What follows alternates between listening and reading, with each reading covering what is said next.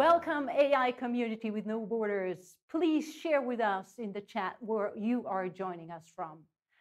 First and foremost, dear all, before I kick off our virtual, I want to say a huge thank you to our awesome AI community. You guys are really incredible. We are thrilled to share with you that in the last event, we passed the 4,000 mark of participants from almost 100 countries. This is just amazing. I love you guys. We're not taking it for granted that you invest your valuable time, and we do very much appreciate having you listening to what our impressive AI thought leaders and experts have to share. We are welcoming you to exchange with all of us in the chat, connect on social media, and establish new cognitive relations around the globe. This is exactly what the Swiss cognitive community is aiming for, committed to advancing AI for society and business. At our last Cognitive Virtual in October, we connected the dots in the world of AI, not only across industries and organizations, but also across continents, and in fact, all 7 of them. This time, we dive into practical insights on where we stand when it comes to empowering our machines and processes with AI and other cognitive technologies. What are the success factors and what are the pitfalls? The last 1 to 2 years showed us clearly applying rule-based automation alone is not enough. Processes need to be infused with learning-based intelligence, both human and artificial, leading to autonomy of algorithms. But what stands in the way? How far can we go? How do we ensure that we trust human AI collaboration? What needs to happen in the terms of regulation that fosters trust but doesn't hinder innovation? Many questions to be covered today by 3 keynotes, 3 panels, and 1 discussion and interview. So, my dear audience without borders, please use the chat for Q&A and connect with each other. Make some great posts on social media, and don't forget to mention the speakers and Swiss Cognitive in your post. Use the hashtag CognitiveVirtual. And now it's time that we dive into agenda, which we are going to start with an opening interview with my inspiring friend, Aleksandra. I remember 4 years ago when we first met in one of the very little Swiss valley, actually on the height of 14,000 K, discussing AI as a game changer in very small church with 35 participants. That was a very, very special occasion. And today our topic is automation, human-machine collaboration, autonomy. How do we find the limits? So, Aleksandra, it's my honor to have you here with us today. Let me introduce you quickly to our global audience. Aleksandra, you habilitated from management and hold a PhD in philosophy of AI. You have conducted research at the Center of Collective Intelligence at the MIT in Boston, and you have graduated from the New School for Social Research in New York. You're currently associated professor at the Department of Management in Digital and Network Societies and the leader of the AI in Management program at the Komenitsky University. You're interested in the development of new technologies, natural language processing, humanoid artificial intelligence, social robots, and variable technologies. You're also the author of Collaborative Society. Aleksandra, we highly appreciate that you are here today sharing your broad knowledge around AI. Now, first and foremost, Aleksandra, please share with our community, how did you fall in love with AI? I just love this story. Thank you so much, Dalit. Thank you so much for the invitation. Indeed, I'm always happy to present here at the Swiss Cognitive. It's a very valuable initiative. I think that creates bridges for many different AI specialties. AI is this big umbrella term, so there are many of us, so I'm very much appreciative of the fact that I'm here.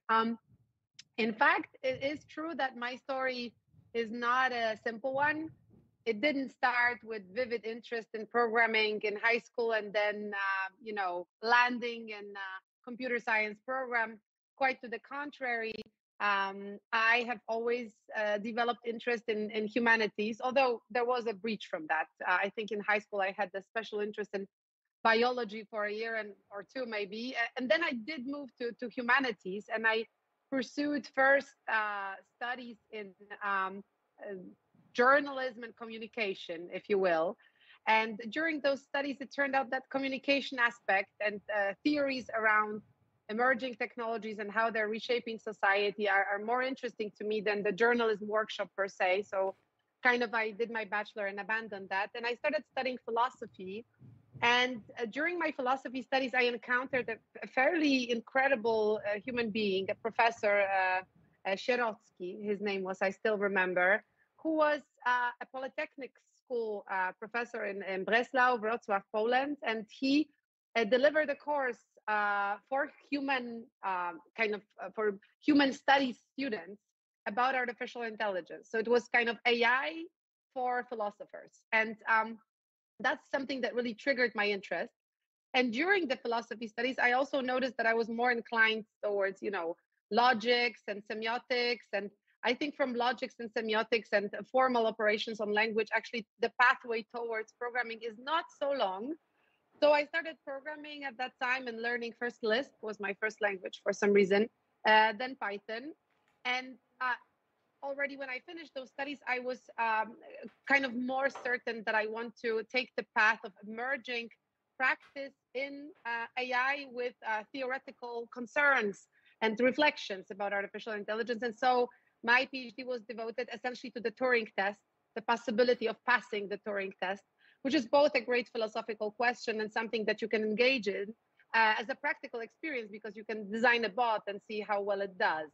And that's kind of how it all kicked in. And ever since, for the past 10 years, I've been very much engaged in the community in machine learning, natural language processing, and that's kind of how it goes. Thanks a lot, Aleksandra. This is exactly what I love with your story. I mean, combining philosophy and AI, these are definitely two things that go along together very well. The European approach to artificial intelligence will help build a resilient Europe for the digital decade where people and business can enjoy the benefits of AI. It focuses actually on two areas, excellence in AI and trustworthy AI.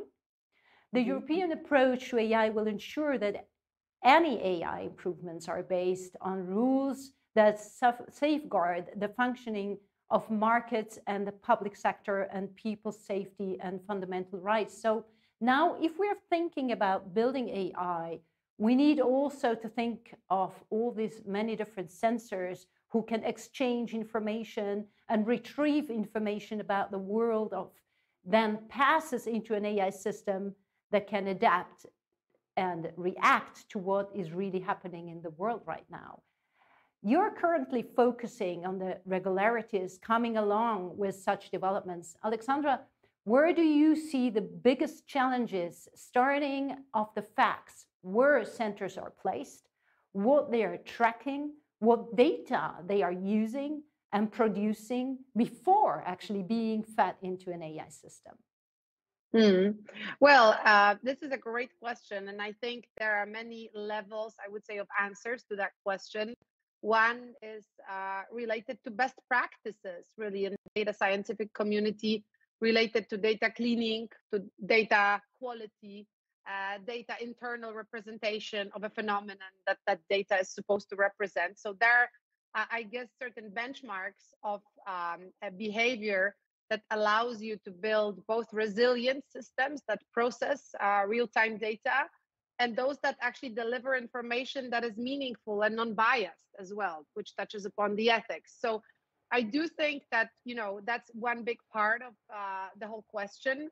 How do we make sure that the data that we're getting from sensors is reliable, is accurate, and is representative? And that's kind of number one, I think, something that needs to happen before you feed into AI. You need to make sure that that data quality is out there. And I know this is a topic that you've been underlining here at the events quite often, that, AI is kind of this final step. But before that, there's so much going on. And I have to tell you that, for instance, in our program in management and artificial intelligence at Kosminski in Warsaw, we're teaching data ethics to our students. Which is very practical as a course because we're just looking at different data sets and what they lack and how they could be enhanced. Quite often these are historical data sets, but recently more so even sensor data coming from simple sources, even movement location data. That's still something that you can look at from the perspective of accuracy for sure. And I do think that this component is very, very important in the sense that building a resilient AI community means building a community that is responsible for the processes and tries its best to really create data sets that they can trust. And then that, obviously will lead hopefully to systems that if they make decisions about human activities or the very existence, when you think about medical data, for instance, and remote sensors, wearable technologies of that kind, well, that you know that you are creating a trustworthy solution. Like you said, that kind of goes back to the framework proposed by the European Commission these days, right, about regulating essentially the sphere of AI. But I think it really boils down, apart from regulations that we will probably talk about, I think it boils down to also certain attitudes and nurturing responsible approach. When you are an AI specialist, an ML specialist, clearly you're not just a domain expert. You are a person that is designing something that will impact human life. And this is something that has to be understood at every step of the way. That's the way I view it, also, ethically, philosophically, kind of. Before now this interview, and we were also discussing about exactly what you're saying at the end, the human being the plus one sensor. It needs a human being to look at the data, at the results. It's an iterative process. And listening to what you just said, I would like to elaborate a little bit more on how to guide implementation and how can we perhaps provide a self-assessment guide for both sides, the implementation guys, as well as on the business side. Well, I think this requires a large degree of collaboration, at least to me, and a certain shared understanding and sense making. To me, that's kind of number one. Recently, I've been more on the business side, and we've been consulting as an academic team with various sectors. And it felt like, the first thing that we have to set up is being on the same page as far as the process is concerned. We are supposed to deliver something, but we are also the ones who are at the beginning very much responsible for a certain diligence check. Do we have everything we need for that process, right? What is exactly the question that the business would like to ask? Usually we need to help in formulating that question to make it as precise or precise enough for AI to be able to answer that question in any way that is meaningful. And I think on both sides, there's also one more thing that I would say that is very important, and that's the sort of understanding that artificial intelligence research or ML research is truly a research, which means it requires iteration. It will not always succeed at the very first time when you implement it. You will need that cycle. And very often you will need to come back to where you were before in order to, perhaps reformulate something or create a new hypothesis, a supportive hypothesis.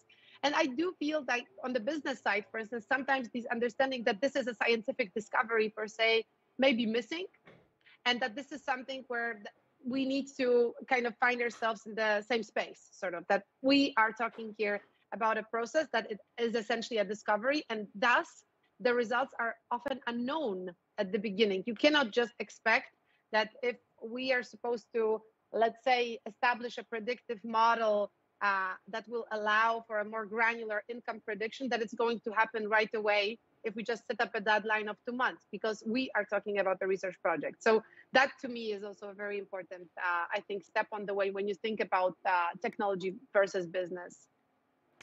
I would like to step into one keyword. For me, a keyword is what you mentioned, to discover. Mm-hmm. And I think this is one of the things that people should know while you want to discover something. Obviously, you are coming up perhaps with other results that you expected on. And this iterative process is a very important one. And I think this is also something that, as you mentioned, we're keeping on saying, hey, we have to learn. It's an interaction between human and machines.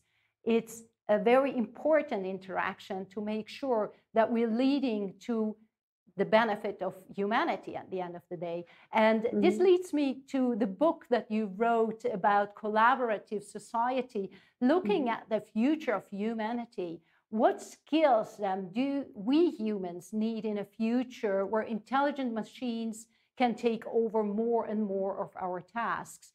You did some research on collaborative AI with the Harvard University. Please share with us some of the results of the studies and especially how productiveness increased. Well, yeah, I think it touches really in many ways upon the topics that you are discussing, or we are all discussing here during the event: autonomy, autonomousness versus, let's say, support. And I think we are standing in front of this very big question: how, normatively speaking, we want to view artificial intelligence. Is AI a tool that assists in decision making, or is it truly, or will it be a decision maker? And I think this is a very valid question, and there's no way to omit that question. And we have to start answering this question, because technologically speaking, I believe that in many areas we could design systems that can work, well, to a large extent autonomously as decision makers. But do we want it is a big question. So we, our team at Kosminski, in collaboration with Harvard, but also with MIT previously, we've conducted various studies where we mostly focused on AI as a support, as an extension of our brain that helps us out in particular decisions. And we've designed a study, now a pilot project, but we are scaling it, where we've spoken to marketers, managers, but mainly really marketers. And we've asked them, you know, how would you like your work to be automated? Your work is a set of many different tasks. Some of them are easy to automate. Some of them are harder to automate. But like at the final point, the interesting question is, which one would you like? Which task would you like to be automated? Because essentially we want to know what alleviates and what helps in your work. If you want AI that's going to brainstorm stuff with you, we can probably establish a tool that could be helpful in that. If you want just an assistant that's going to set up meetings, that's fine. If you want a system that will budget a campaign or track your competitors, I guess even today with transformers, we could try and build algorithmic systems that would be able to do that. And so in our pilot project, we have invested like in a study where one group of marketers was working on their own, on tasks that they know, drafting an advertising campaign, whereas the other group was working with a transformers-based kind of system that we've designed for them. And they were choosing where they want tasks to be automated. And that group has worked much more effectively. So their productivity actually reached a peak, I think, because it surpassed the productivity of the other group by 57%. And also what is even more interesting, because you're talking about human-machine collaboration, the aspect of collaboration is important here too, and the flow of collaboration and how you feel about that process and whether that works for you, especially if you're not a pure geek, but a person who wants to use this technology as a newcomer, not necessarily someone who has studied, I don't know, data science for 3 years, and you don't have time for that because you're doing something else in your work. So then a simple conversational system that can be internally very complex, but on the external part is very friendly, is something that you will probably enjoy using. And in our study, what was very interesting was that the people who have worked with the system were more satisfied with their work. The satisfaction rate reached, again, a peak and surpassed the other group by 68%, which means that these people still owned their work. They felt that they have worked on that, and they got the support that they needed, and they were able to choose which type of support they want. So it was not a top-down approach where technology gets imposed on you.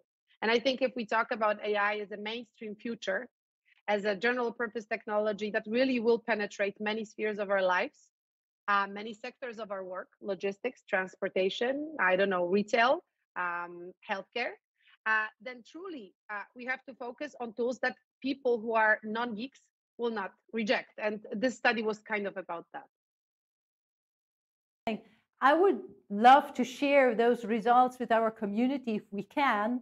So yeah, that sure. Would be very interesting. And I think it's exactly what you're saying. It's not only for tech people, at the end of the day, AI is an underlying, is a technology that is here to be used. And the business side needs to understand the power of AI, but not necessarily needs to be able to implement it. What I'm really wondering is, we were talking about, so you ask them what they want to be replaced, where they want to be supported, repetitive tasks or other activities. What tools are you working on which should not be autonomous? Did you figure out some of those? Oh, that's a great question, I think. Frankly speaking, even the part that you mentioned about routines versus non-routines is not clear, because there are many people who love routines and they want to keep them. So in our study, that already was a challenge, that you see many different people with many different needs. But frankly speaking, I think we reached certain unity among our study participants when it comes to the tasks of working with other people. So strategizing was one thing that most of them wanted to keep. So like certain oversight and greater vision for the project, setting up goals. But the other thing we have noticed that is obviously immensely hard to algorithmize, sort of like to, to create as a task force AI systems, was oversight concerning other people's work, mentoring other people, teaching other people. It turned out that people really, particularly in senior positions, love it, enjoy it, and want to keep it, and also believe that for AI it would be very hard to do. They said that they wanted to learn from AI certain things, but generally oversight as they perceived it, and also building someone else's career through guiding them, was something that they wanted to keep for themselves. And that was something that they felt should not be left to AI by any means, should be remaining by the human side, and also perhaps won't ever be done or not in any foreseeable future, because, well, AI is essentially not designed for that. So they really, most often, even when you think about jobs and tasks, when you think about advertising campaign, and even such a small part of it that would be related to, let's say, organizing a meeting. Organizing a meeting is also a multi-step thing to do. And usually they would pick just few of these little sub-steps to be automated and not the whole task per se. So really it felt like the approach where AI is the co-decision maker, but in very insular aspects, was the part that they enjoyed most, and they wanted to keep the oversight of the whole process and the human part definitely for themselves. Great, thanks. I think this shows again what is really important is this interpersonal relationship that we have, and that a lot of time we're not talking about whole jobs that we are going to lose. It's more about certain tasks. And I think it's up to us to really negotiate to see what do we want to keep and what not. Now, time is running. I have quite some questions from the audience. I would like to share one with you, very short answer. And the other question, my dear audience, please raise it up in LinkedIn directly to Aleksandra, and she will be answer on LinkedIn, so the whole audience can benefit from it. I'm so sorry that the time is so short, but one question, I actually have so many, Aleksandra, but I'm just going to pick up the first one. How do you suggest that we could test AI? Very short. It's a very difficult question. Oh my gosh. From what perspective, setting up what kinds of benchmarks I can think about, for instance, this whole framework that we're going to discuss in the panel of trustworthy artificial intelligence. And then you have criteria such as interpretability, accuracy, but also transparency, privacy, or control, right? So these are the parameters of assessment of AI that is a trustworthy system. Now, you can approach it obviously from a completely different perspective and say, how advanced is AI? And here you will have to probably look at its behavior, at its learning curve, and also at its capability of being transferred elsewhere to work with a different task. And then you will see the strength of a network. Let's say if that's a network that is well trained to one task and fits other tasks, then wow, that looks like a very much recyclable AI, and its value would lie in it. So that very much depends on the criteria that you set. But frankly speaking, I think we're on a very good journey towards defining these criteria better, because like 2 or 3 years ago, we were like in a deep forest of unknowing. And here today, we can say, okay, accuracy is an interesting, important parameter, but we can add some more. And socially, we are starting to formulate different types of questions, like whether I can trust the system. And again, you would need to test. Thanks a lot, Aleksandra, for this insight. I've just remembered it was such a, a year ago when Lastly has been on stage with us, and it was incredible. Yeah. Hope to have you with us again. I mean, now we're going to have you on the next panel. So you have actually to go log in and out and in again in another virtual room. And I'm looking very much forward to have you with us. It was our honor. Now, thank you. Welcome. So, and now back to you, dear audience. Don't forget to use the chat, exchange with your AI peers around the world, connect with each other, as well as on LinkedIn, mentioning the speakers. And if you're not part of our community yet, I invite you to join our Swiss Cognitive group. Let's keep the conversation going during these hours and also after this event.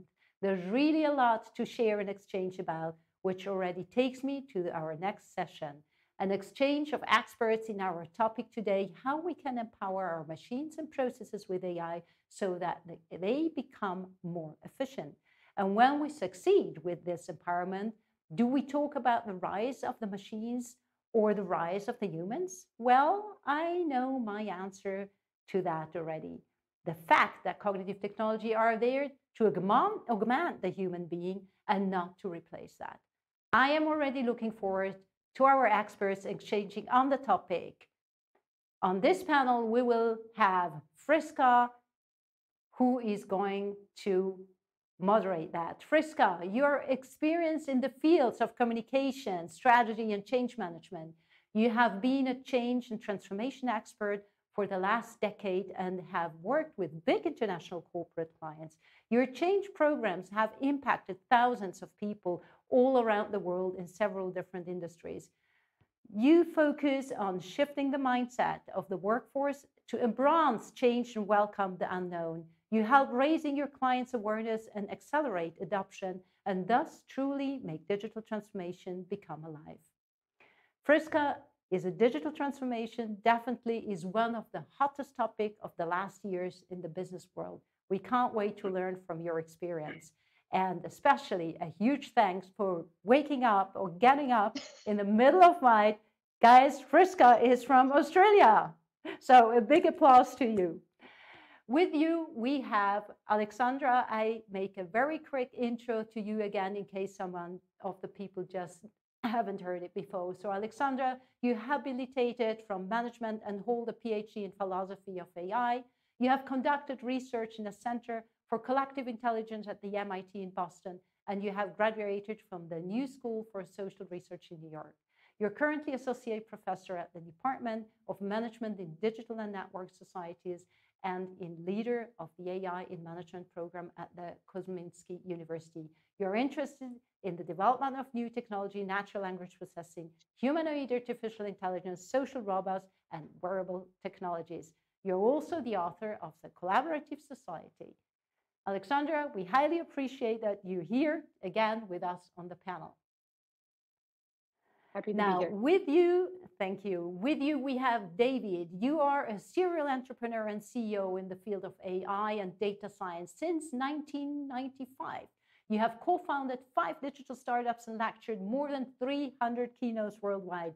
You advise CEOs and boards in their journey from the digital to the fully automated organization. With your 2 books, From Big Data to AI and Automate or Be Automated, you have had a real impact as author on the world of automation and AI. David, we are so thrilled to have you with us today and are looking forward to your insights. Then Thank you very much. We're glad to be here. Welcome. Then with you, we have Ahmer. You are Chief AI Officer at Pactera Edge, where you lead organizational transformation using AI and human-centric design principles. You use design thinking and AI innovation to build future-forward AI-enabled digital projects to help the world's top brands deliver lovable experiences to their customers.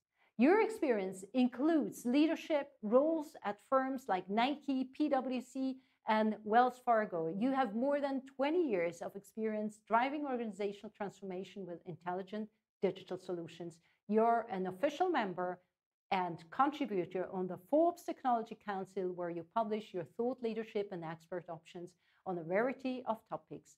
My pleasure to have you here with us on stage. Now, thank you. With you together, we have Cécile.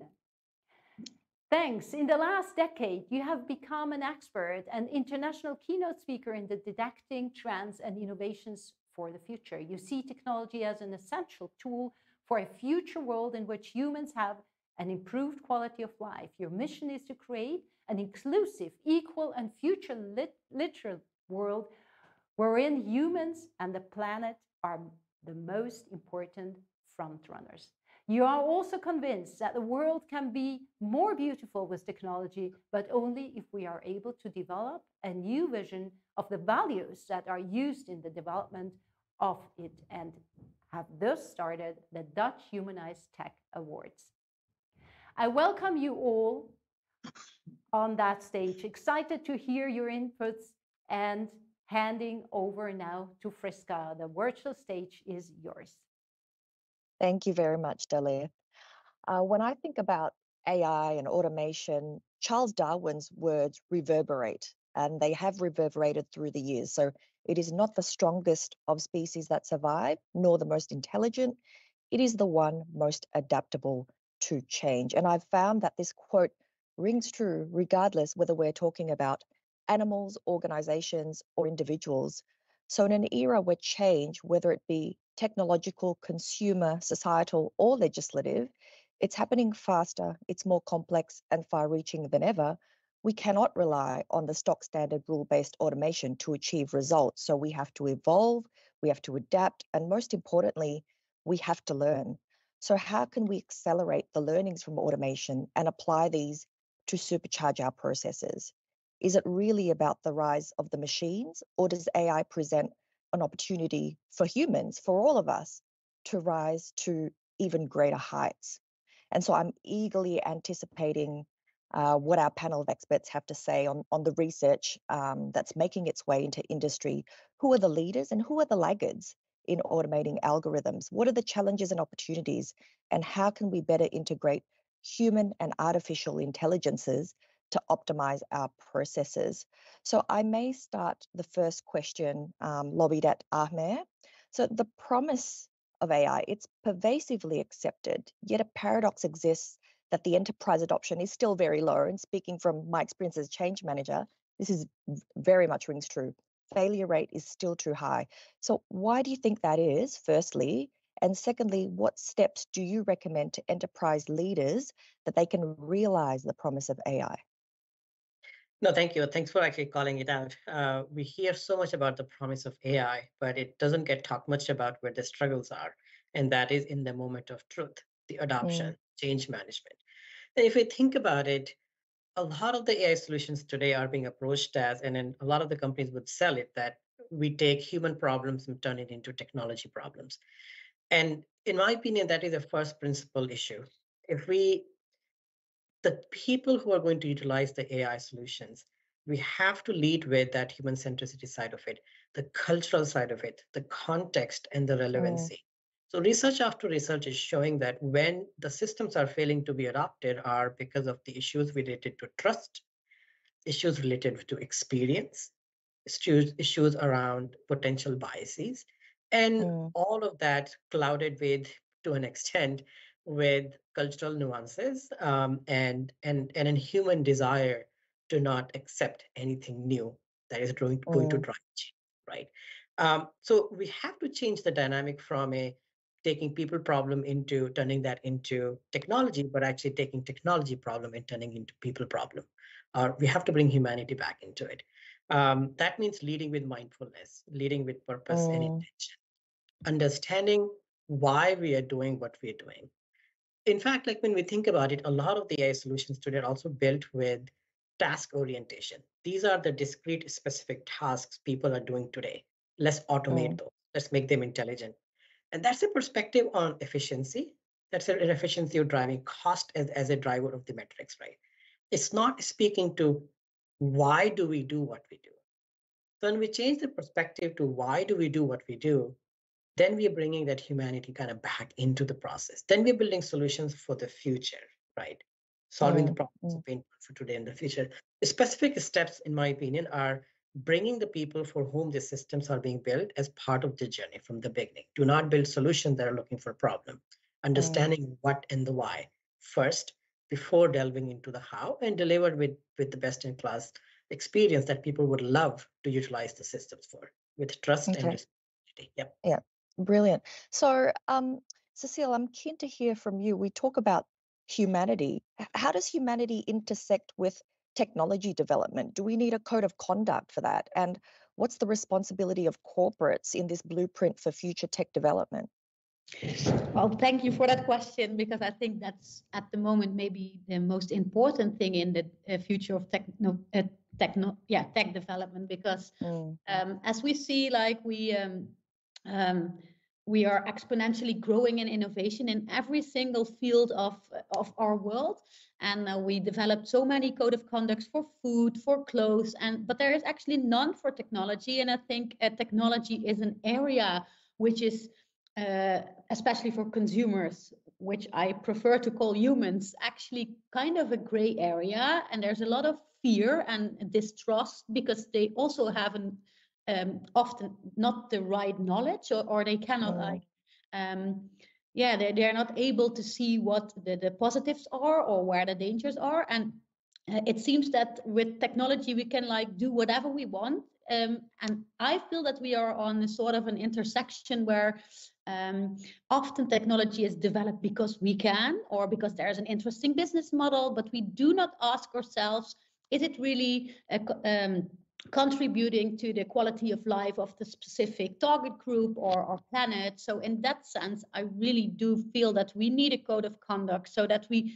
don't just develop things because we are possible, like it's possible, but because we really ask ourselves again, like, do we really need this? And I think there's so many examples where we develop technology, and as Amer already said, then we create a problem, and then the answer, the solution is always founded in new technology. So it's actually technology on technology on technology on technology, without asking ourselves, is there maybe another solution that's not only technology? So, and I feel that the corporates should like take each other's hand and say, like, this is the value that we have in development. So we are creating a blueprint with all of us. We are agreeing on some rules, and that is the guideline for future tech development. So I hope we can manage that together. Yeah. Okay, yeah, so just because we can doesn't mean we should. And that brings me to another point, which is automation versus autonomy. So, Aleksandra, how do you think we find the right balance between the two? What are the limits? Are there any? Keen to hear your thoughts. Well, I have to say that I think my thoughts are very much in line with what we just heard from the previous speakers, because I'm mostly on the side of collaborative AI, normatively speaking, systems that actually support human work. Autonomy to me is an interesting technological concept that allows us to build better assistive systems. But autonomousness that would result in creating systems that essentially skip through human expertise or replace fully human expertise is something that I don't think is a very well desired situation. Maybe in some isolated areas that could work really well, but we are not, in terms of regulational frameworks, prepared for that. In terms of legal frameworks, societally, I don't think we're prepared for that. And frankly speaking, our research team, this is something I've discussed with Dalit during the interview previously. And our research work really focuses on creating AI where it's needed. And I think that goes back to Ahmer's remark on really asking people where they need that expertise. We've been working quite extensively with marketers and we've been designing, well, assistive systems for them in their work based on fairly complex algorithms, transformers, probably the best we have in terms of like text generation today, and not only text generation, because they're capable of many other things. And you know, it turned out that they have many different wishes in terms of where they would see that system to actually alleviate and help in their work. And it's not a regular process that you can treat as something that can be implemented top down, and you would say, okay, now everybody's going to stop budgeting their campaigns because AI systems will do that on their behalf, because it's a repetitive process, and thus there are no humans doing it anymore from today onwards. So I do think this approach will not work, particularly what we're talking about non-ML, non-AI community, but business, like you said, Friska. In business, the rules are different, and there are many different branches of business, and some of them AI develops very rapidly. Logistics, if you will, healthcare recently, and in some areas it doesn't work that well. For instance, the legal tech, well, it's a sector is much harder, I think, asks many questions, and thus I do think that we can talk about, you know, well, automation is probably something that we've already covered to a large extent, but we can talk about autonomy in the context of developing stronger models. But in terms of decision making, I'd say collaboration and assistance to humans, essentially support systems. And normatively speaking, I think it's a much better situation and a much better scenario where people obviously reskill and add new skills and work with these systems where they feel that that's a suitable option, and not you know, from automation to autonomy and kind of nothing in between, because that's I think a very turbulent scenario. I might interject to David at this point. You know, we talked a lot about automation, talked a lot about AI, and a lot of business aim to be digital centric. But how do you define an AI first organization? What does that mean, and why do we need to automate? Well, I think we are now in a new golden age of artificial intelligence. It's impacting all humans all across the globe and in all industries, of course. And I agree that we need to have human in the loop. That's a good thing to have. But organizations that want to be competitive need to use AI. And now, big data is not enough. Even analytics is not enough. For some things, even artificial intelligence itself is not enough. You need to automate. But an AI-first organization has to use AI in its core. Of course, there are many off-the-shelf things that you can use in any of the departments, but you need to start building AI capabilities in the core of the company. And that starts, of course, starting with data. There is no data, there is no AI, there is no automation. And I think if you want to really have an AI-first company, you need to have it in all the areas, from the CEO to the board to all the areas of the company, and having these people together to work these solutions for all the areas. So quite a few of you have mentioned lack of trust, the distrust in technology, and especially AI. So Ahmed, you know, AI systems have quite well documented trust issues, I must say. So how do we build trust in AI? What are the first steps to enable this? Yeah, I mean, it's crucial. We don't have an option. We have to build trust. And as I mentioned, research is showing that the lack of adoption stems from trust issues. Trust is an how do we establish trust? It comes down to, again, going back to the intention and the purpose of the system that we're building. Explainable AI as a domain of expertise is rapidly growing. We have methodologies that can help understand and then demystify what's inside the black box. But even as the technology is evolving, we also have to understand who is it that needs to know what's in the system and why.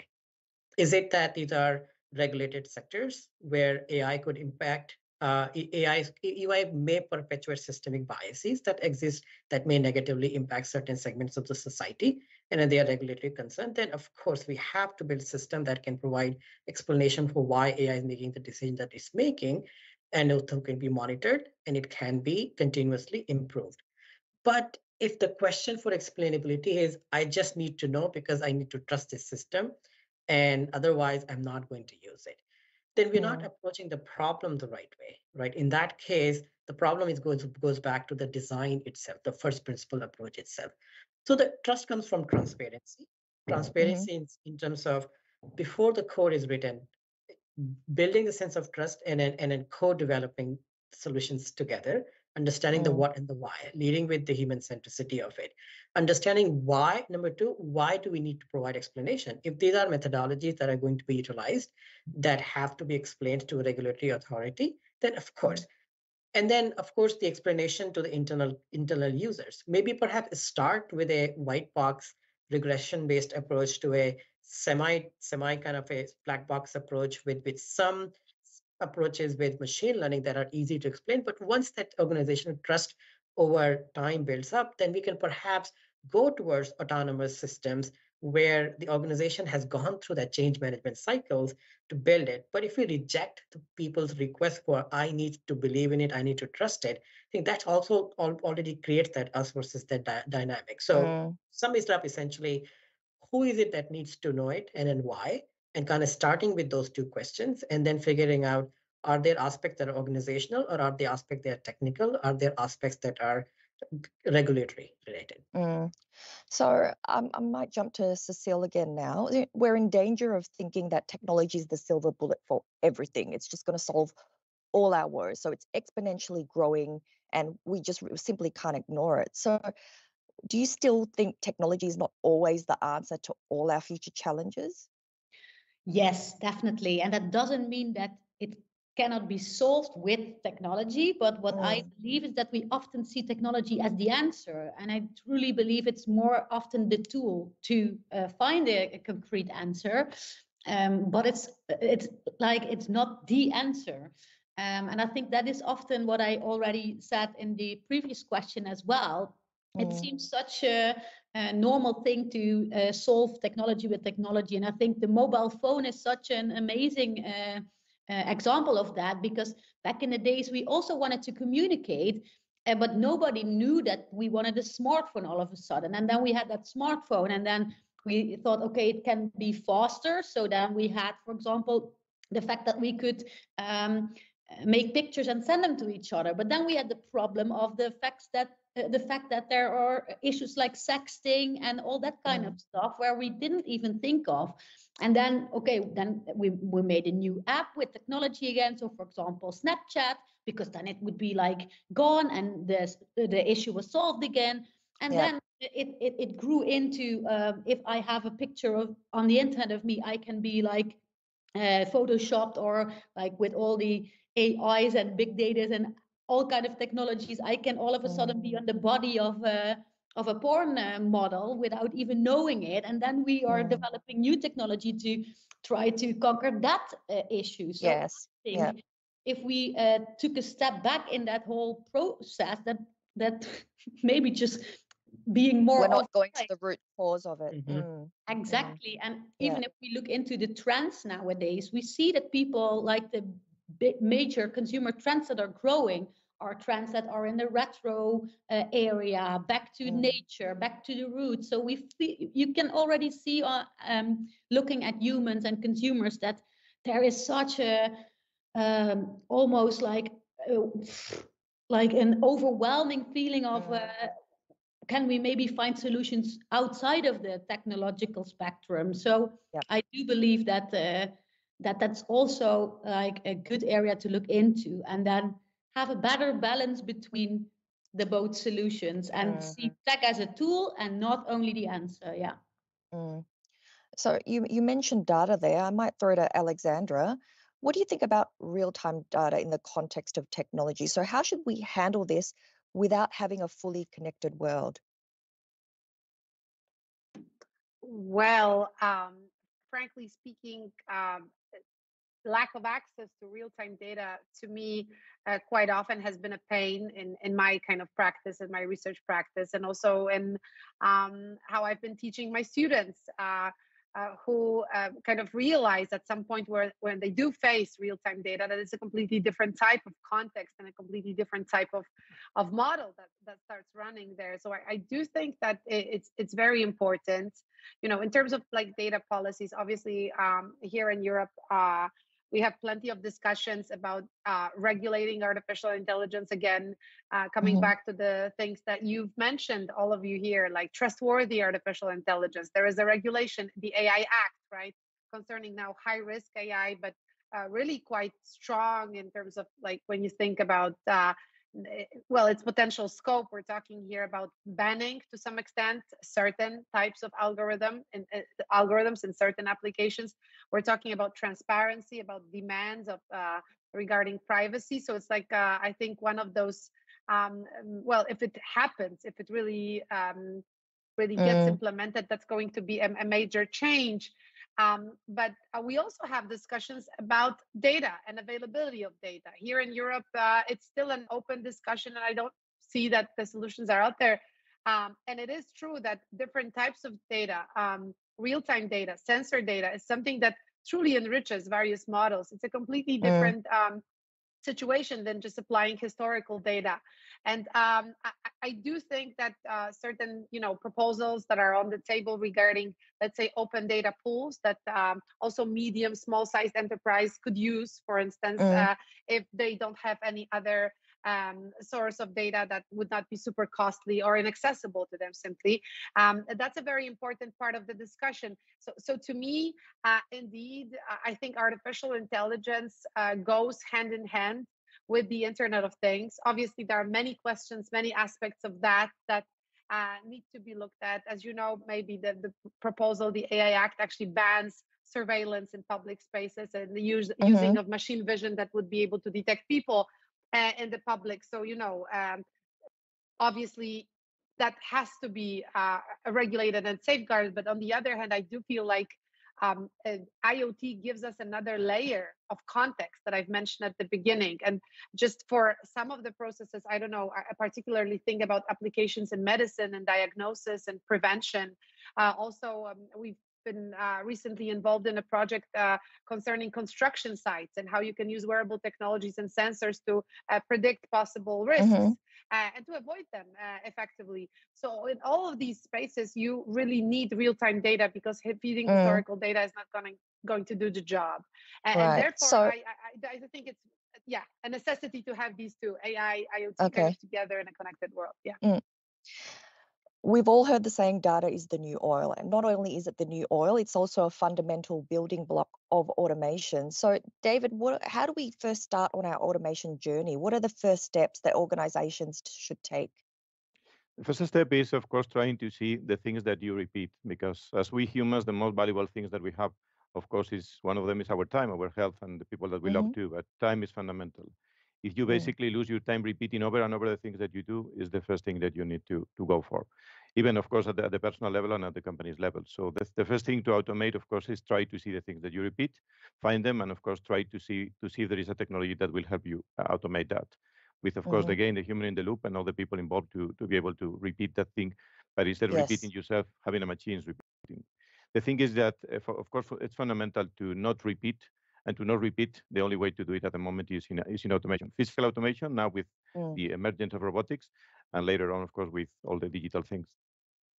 I might stay with you. So I've implemented many predictive algorithms, optimization models for some of the biggest names in mining, engineering, and higher ed. And often there's a deep-rooted fear that AI is going to replace all our jobs. So what are your comments about that? Well, I think that's totally true. I think all the jobs that we have at the moment will be at some point be automated by machines. The thing is when they are going to happen and if the jobs of the future are going to be automated or not. But the thing at the end is a matter of competitiveness. If you don't do it, somebody is going to do it. The thing is, if you want to compete as a company, you need to automate. So yes, all the jobs that we have at the moment and all of the things that we do, for example, is trying to automate the things, everything. And in that sense, yes, the answer is yes. All the jobs will be automated, at least from a technical standpoint. Of course, regulations and many other things will have to prevail to make it a reality. Ahmed, what are your comments? How do you see this substitution versus augmentation dichotomy? Yeah, no, thank you. And I think I kind of partially agree, or I think disagree with David a little bit. I think we will have more augmentation versus complete substitution.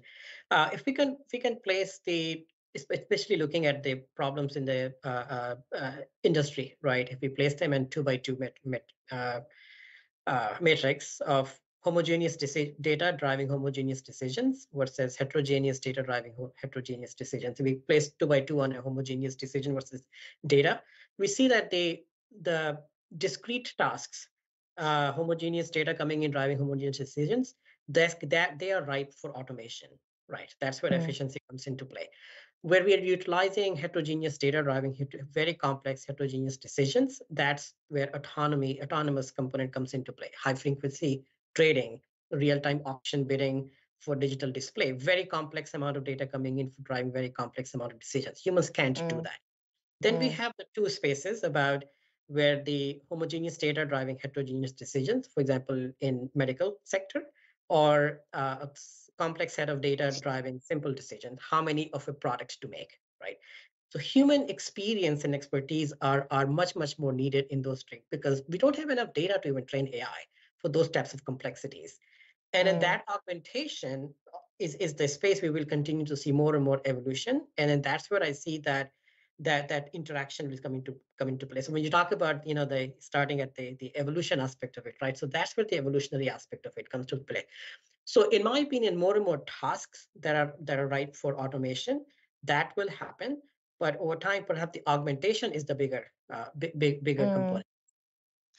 So, we've talked a lot about humanity, and there's a rising societal consciousness now, and in particular, the topics of inclusivity, equality, and a future literate world. So, Cecile, how do we make sure that technology, especially AI, how do we make sure that humans and the planet are still the most important front runners?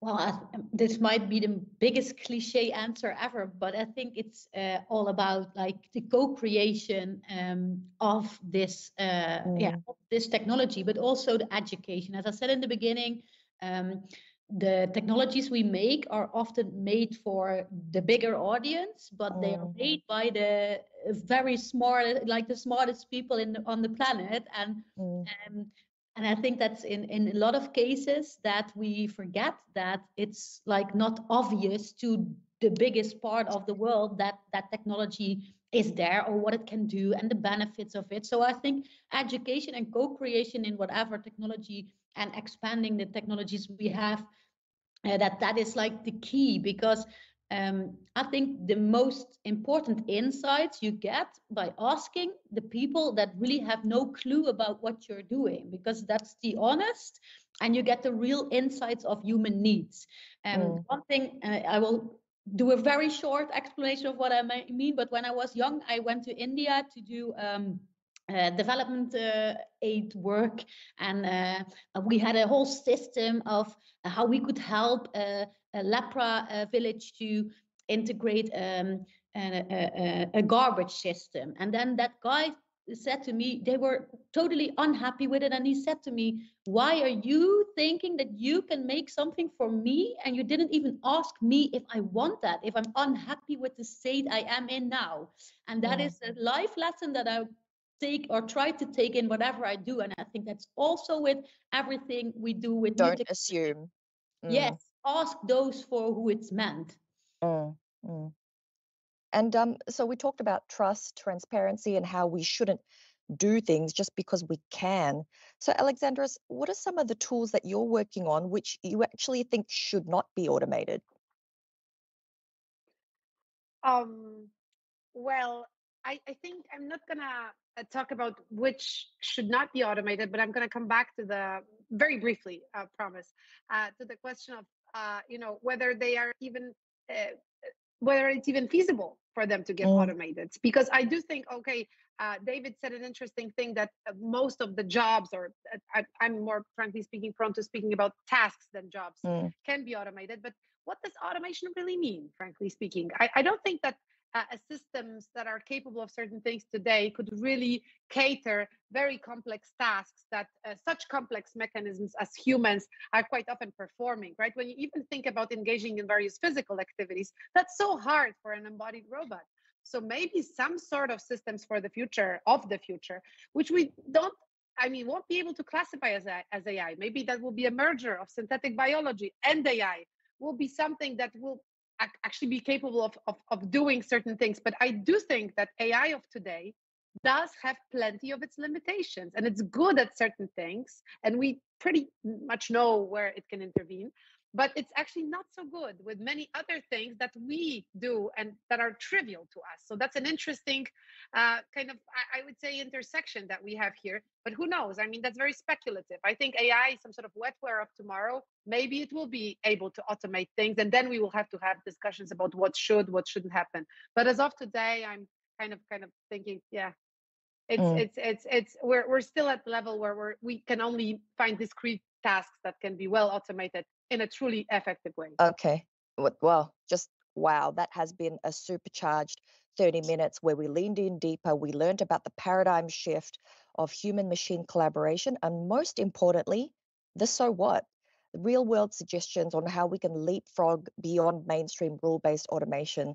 I've been honored to moderate this panel. I'm going to go back to bed. It's 3 a.m. now in Australia.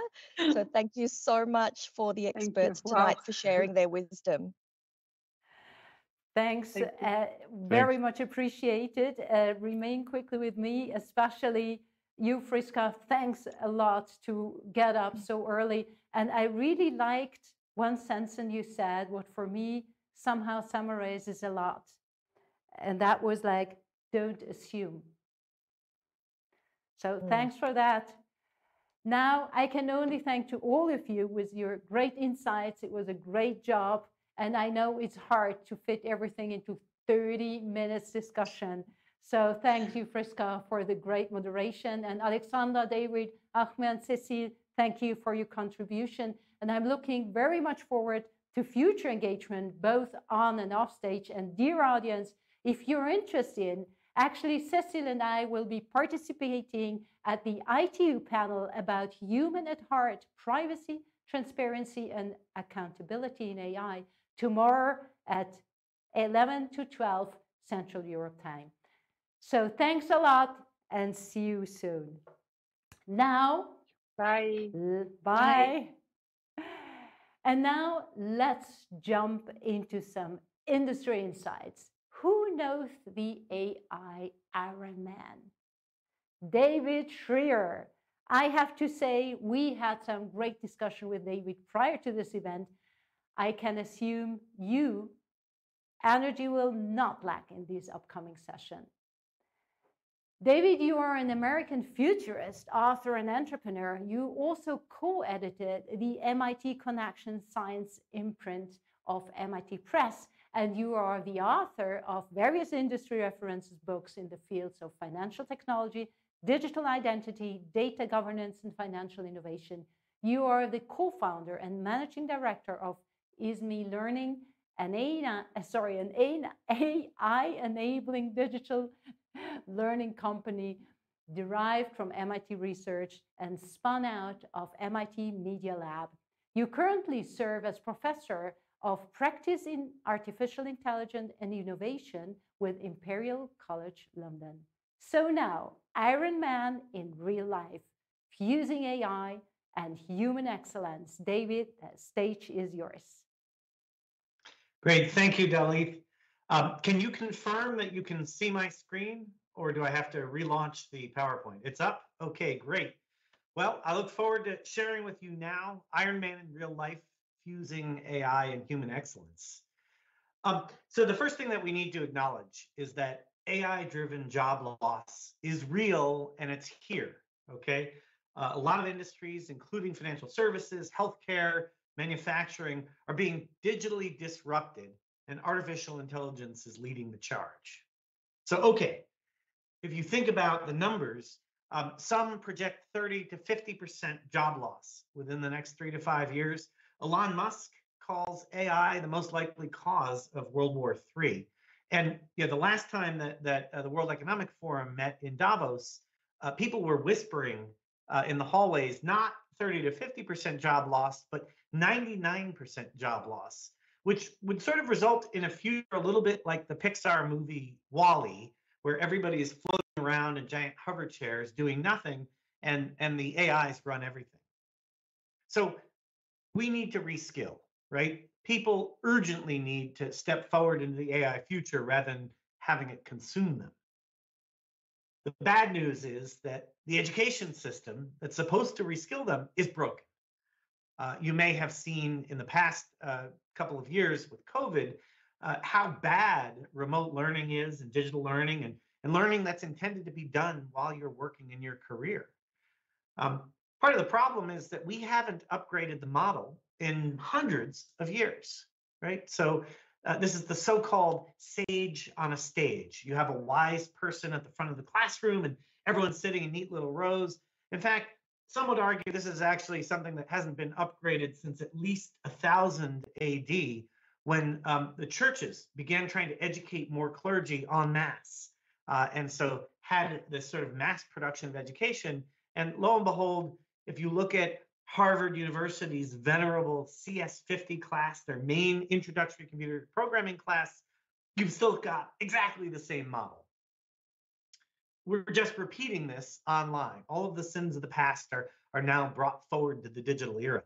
I mean, sure, if you've got something like a TED Talk or like Masterclass, it looks nicer, but the learning outcome is still terrible. It does not prepare you for new skills that you need for the digital and AI-enabled future.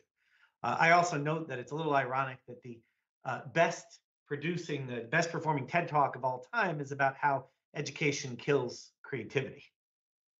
So what's going on here, though? The reason why this stuff does not work is that it ignores decades of advances in cognitive science and neuroscience. And in particular, if you do a master class or you watch a TED Talk, you will forget more than half of what you learned in about an hour. So edutainment, sure, you feel smarter, but it doesn't actually help you reskill for the AI future.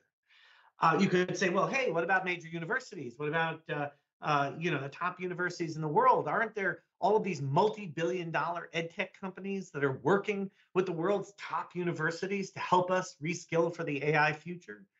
Well, I have some bad news for you, which is if you take a class on, let's say, edX or Coursera or one of these other platforms, you only have about a 3% chance of finishing it. And to be more acute on that point, only about 3% of people who start these massively online classes actually complete them. This failure of education, this failure of the university system and of the corporate system to help us reskill into the AI future is not due to a lack of resources. In fact, there's over $400 billion that's going to be going into corporate training annually within a few years. So it's not for a lack of resources. I then asked the question, particularly in the context of thinking about how AI and autonomy kind of come together. What if cognitive AI could fix learning? What if we could use this technology that's disrupting everything to actually help us, the human beings, adapt to this new future? Let's think about this. Who's the world's best chess player? It is not, in fact, IBM Watson or another deep AI system. It's also not Magnus Carlsen. The best chess performance comes from bringing a mid-ranked human player together with a good AI. It's this fusion of the human brain and the artificially intelligent brain that produces results that cannot be achieved by either one by themselves. Which then begs the question, what if we all had our own Jarvis? So many of us are familiar with the MCU, the Marvel Universe, Iron Man movies, and how Tony Stark had this AI that was with him everywhere, that anticipated the future, that helped him think of things to do, but also enabled him to achieve certain outcomes. So what if we all had our own Jarvis? I turned to the MIT Media Lab, where decades of research is bringing together artificial intelligence and cognitive and neuroscience to deliver a future that we didn't even conceive of. Professor Sandy Pentland, Alex Pentland of MIT, has been looking at this question of AI and human hybrid systems that take autonomy to a new level, where the machine is fused within your own work environment and produces results that are outstanding, that go beyond what the AI alone could do and what the person alone could do. The way it works is, in part, you have little nudges, positive feedback loops that provide changes to behavior as people are engaged in discussion with each other.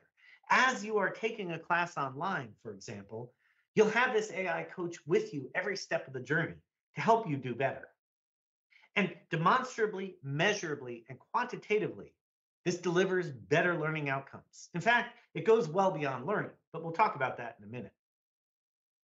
Another thing that was happening in parallel with the developments at MIT around this positive feedbacks and team performance in AI is functional magnetoresonance imaging.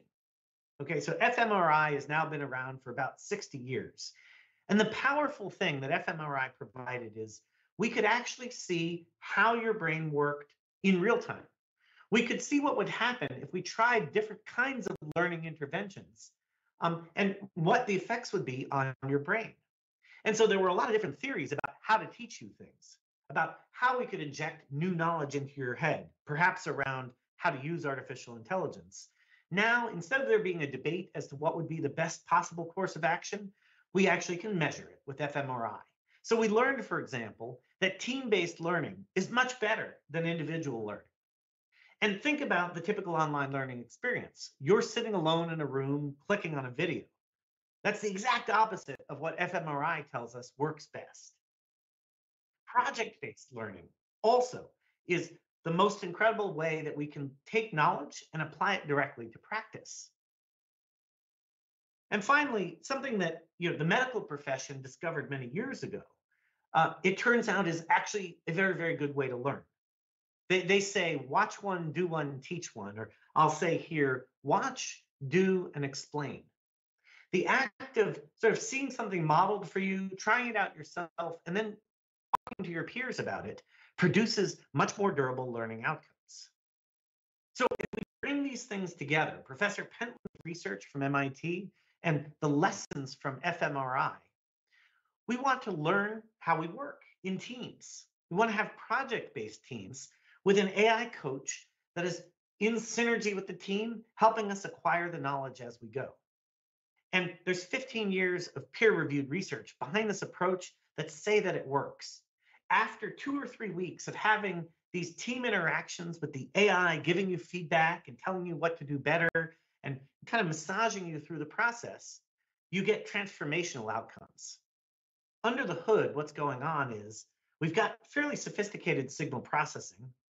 We've got machine learning systems kind of taking that data and munging it together to then play it back to the human based on this profound insight into how team dynamics work and what the performance of the best teams look like, and then how you can change teams, how you can move teams from low performing to high performing. If you take this personalized AI technology and you marry it to the science of collective intelligence, we can deliver 30 times better performance using these cognitive AI systems. We can take people from that 3% completion rate I talked about earlier to a 99% completion rate. The world's top universities are beginning to use this technology, not only for executive education, for the adult learner, but they're beginning to incorporate it back into their degree programs. What's coming next as we advance this technology?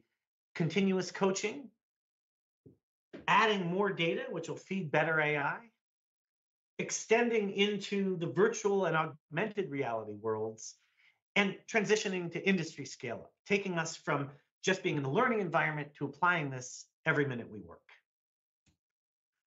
I'm Dave Shrier. This was a quick look at how cognitive AI can fix all of the job loss that AI is inducing.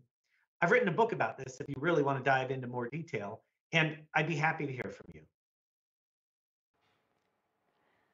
Thanks a lot, David, for your contribution, sharing your vast experience. We are looking very much forward to more collaboration with you in the future. Please remain with me and I will skim through a few questions.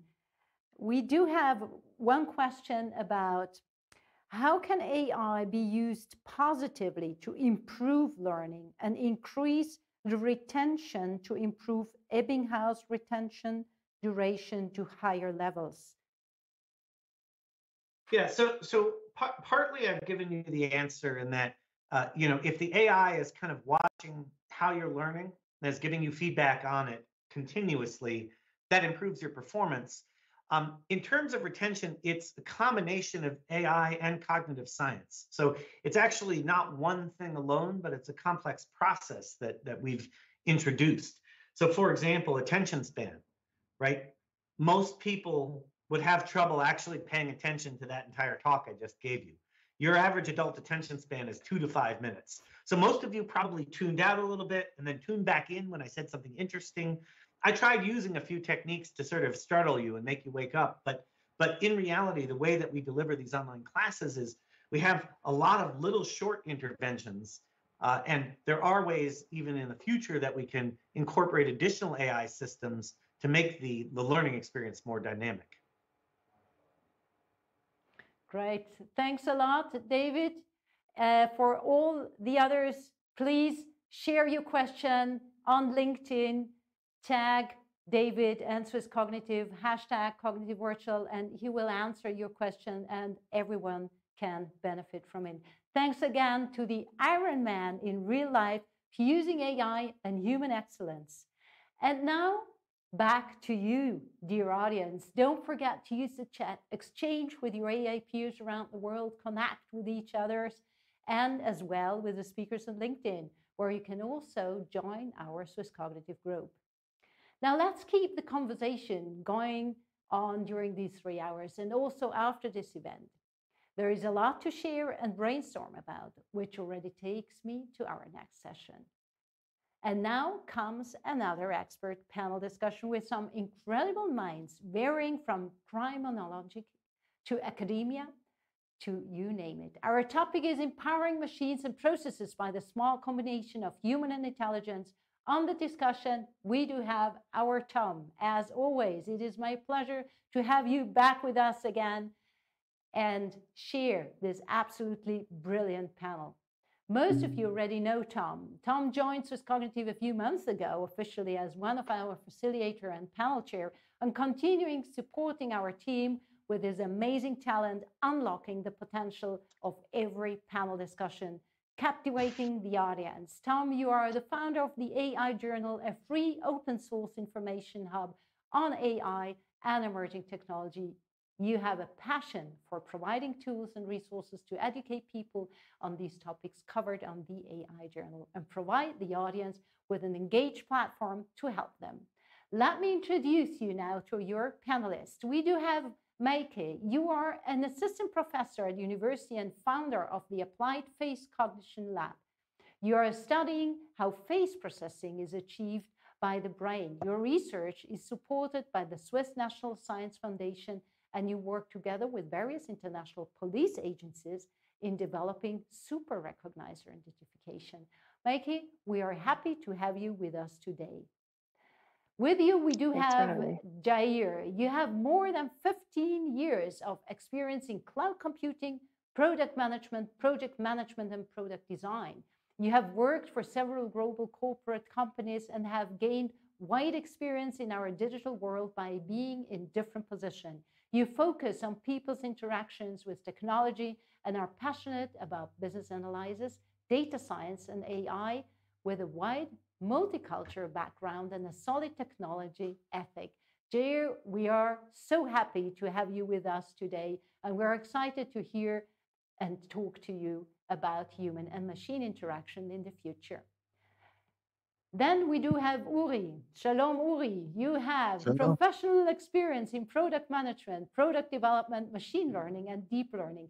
Today, you are an AI business consultant and community manager. You help companies turning their ideas and concepts of AI into reality and build them a complete AI strategy. Your AI community in Israel has more than 24,000 members.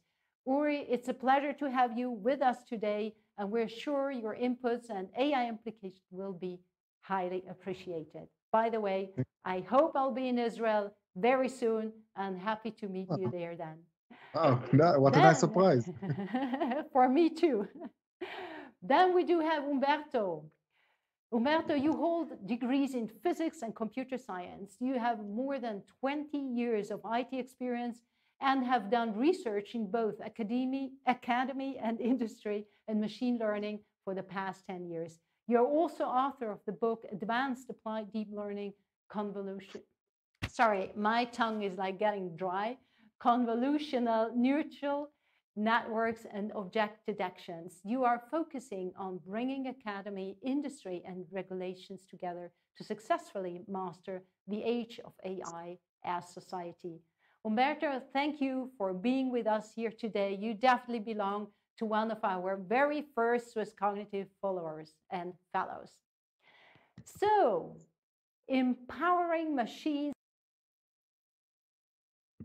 intelligence. Tom, the virtual stage is yours. Brilliant. Thank you so much, Dalif. It's great to be joining you again today. And we've got a very great panel discussion coming up today following David's fantastic keynote. So don't want to take any more time after Dalif's great introduction.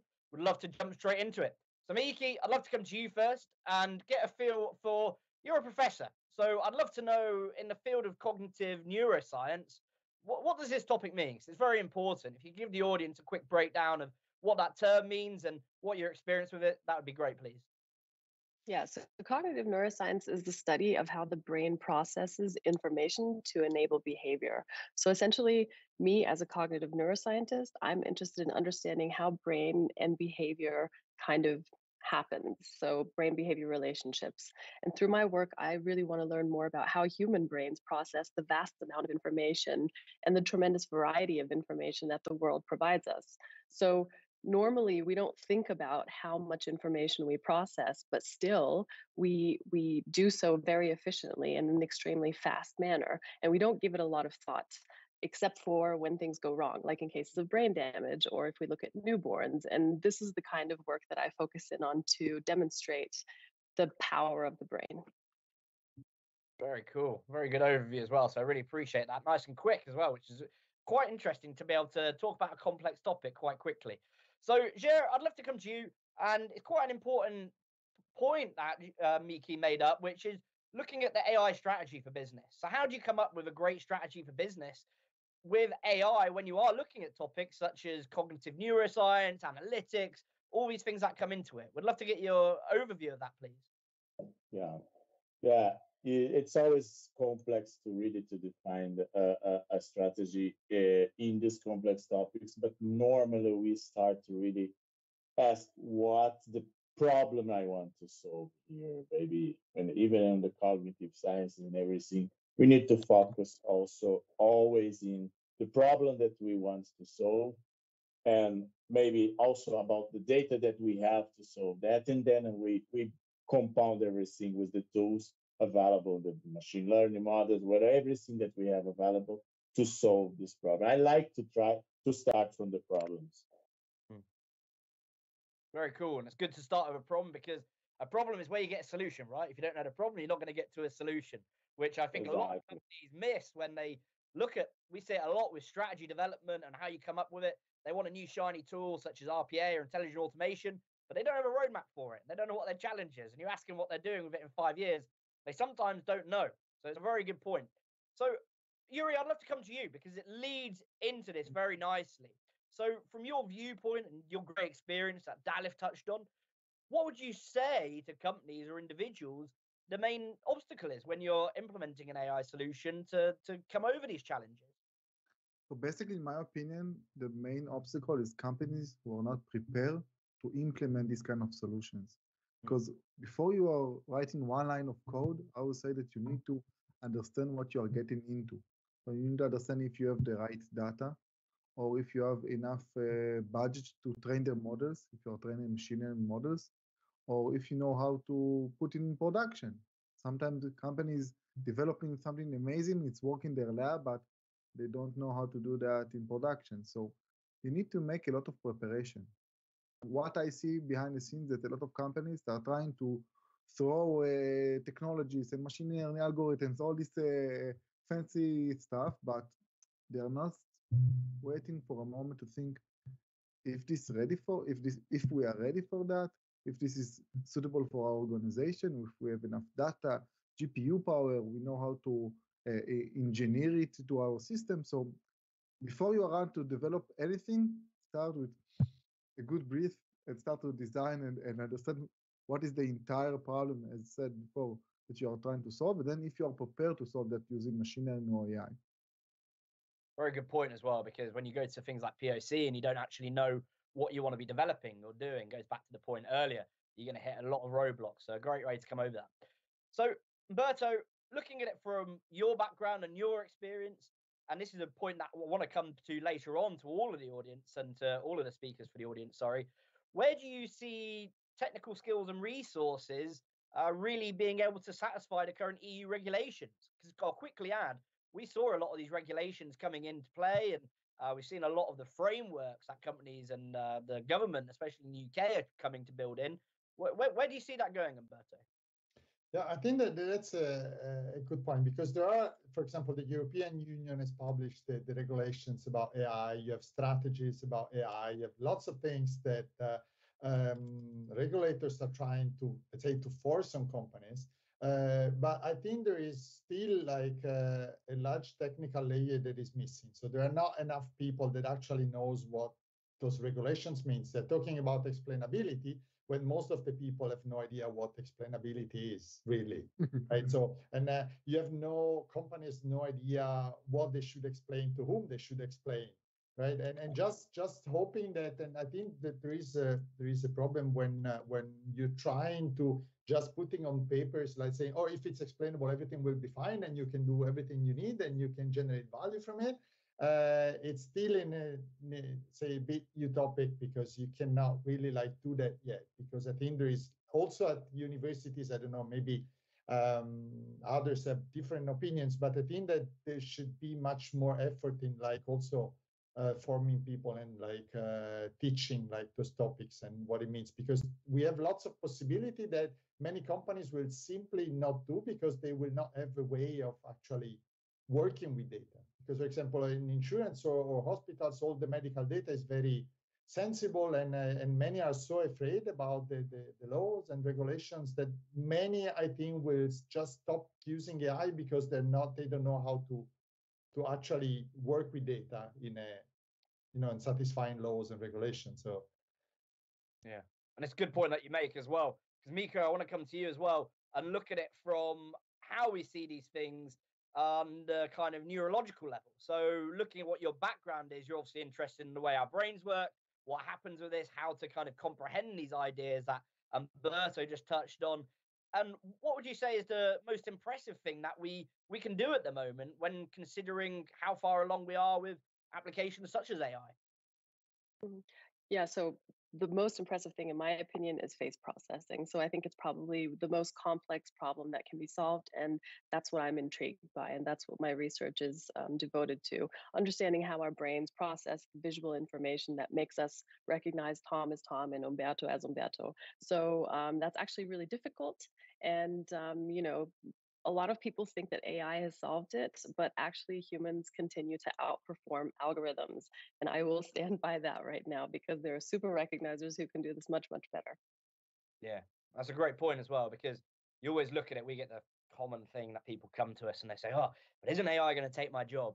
And I just think, well, no, it's going to make your job more valuable and it's going to make you enjoy it more. It's quite a simple fact that I can see. And I think that's a real great point, because I can see us leaning towards this training and development kind of structure for this panel today, and it kind of sets it up really nice from Mika's great view, Yuri, to come to you, sir.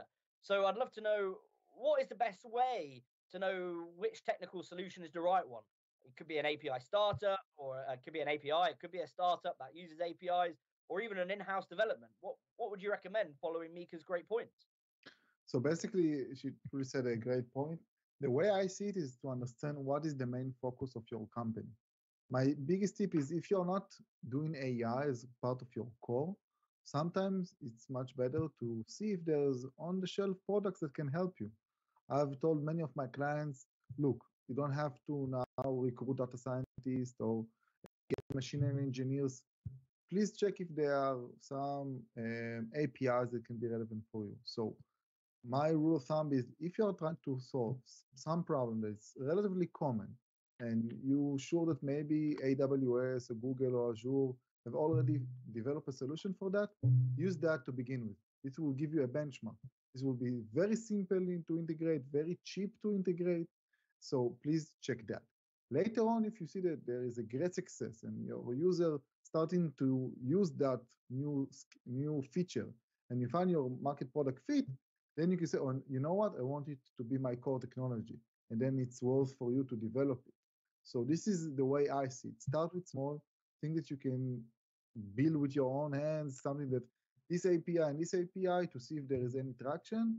And then later on, when you feel that you are ready and there is enough value that you can measure, then you can start build it on your own, or even look for a startup that this is the entire product, but first start with small things and then you can expand. Yeah, love it. Great points as well. Great framework to get started, Yuri. Really brilliant. And looking at it from that point, Umberto, I want to come to you with a key question. I'd love to know this just personally. Are we preparing in academy people for the roles they really need for the AI age? Is there enough training and development there? Is there the right kind of people? And not only just in technical roles, we were having this discussion earlier. We need people for those sales roles, the marketing roles, the comms roles. What do you think, Umberto? I think that, so to answer your question directly, no. Maybe I should explain better what I mean with no, because I think that in the past years, there was the job profiles or the job, like there was not really a clear distinction. It was the data scientist and it was the sexiest job in the 21st century, and everyone wanted to become one. And suddenly everyone was offering, like every university, every academy, everyone was offering courses for data science, right? And I think that with time, I think that people have noticed that there are lots of differences. For example, the data engineering job is one that probably most companies need and do not need much more than that. They're still advertised as data scientists. And I think that with time, I think that many universities are starting to see the differences. And I think that many companies are starting to see, for example, the fact that if you really want to do machine learning, you need a bit more than just SQL and writing and maybe creating a small report. So I think that we are not yet there. And I think that there are also a problem between companies that, I mean, you have many universities that produce PhDs with huge skill pool. But the problem is that company has not the environment and the culture. They don't offer what those people need.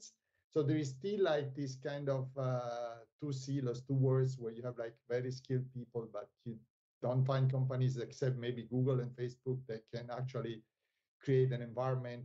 So for standard companies, I would say it's very difficult to get really good people. But I think it's more like a cultural problem than kind of what problem you're trying to solve kind of thing. Yeah, that's a great point as well, because culture is a big thing, right? Looking at it from how do you get this kind of grassroots level coming up through the business to understand these kind of complex topics, because we're seeing more and more companies building these kind of hubs or information centers, like you touched on, Umberto. I think UiPath is a great example of that. Some say that's how they built the company to what it's worth today, off having that kind of community knowledge sharing path. So I think that's great. And it kind of wants me to bring it to the next question, Shrier. I'd like to come to you, sir, and look at data when you're looking at data, what considerations you need around AI ethics. So it's a real broad point, because it's becoming broader as we get more and more of these companies come about. What do you think? What's your current view on the importance of data and ethics?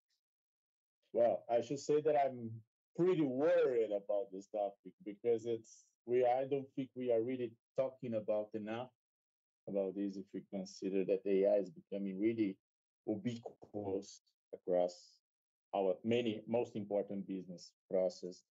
And here we have the risk that whether or not we are acting ethically in sharing and getting the right insights from our data. So, for example, we need to understand if the data insights that we are getting are legal, or they're going to create social or economical injustice somewhere. So this kind of process that we call data ethics, it's really the code, the basics of to code the behaviors, the human behaviors that we describe of right, of wrong, and we need to transfer these for our development of artificial intelligence.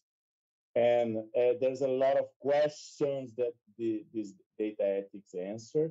But to answer this question, we need to understand how to identify, prioritize, manage all these risks associated with data. I'm really concerned about this because I believe that more and more companies should talk, because there is also a business value on be ethical on the data today. It's not only because we know what is right, it's wrong.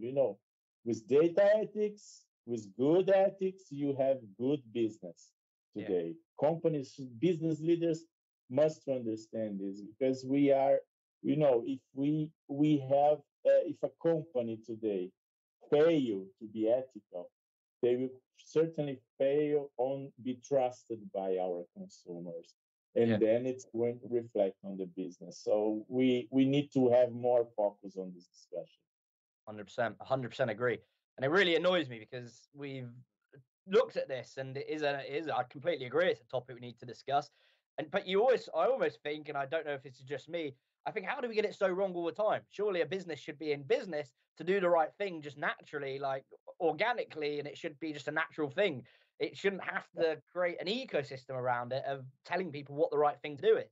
But I mean, that's a discussion for another day, and it's more of a personal opinion. But I love that you've got that view.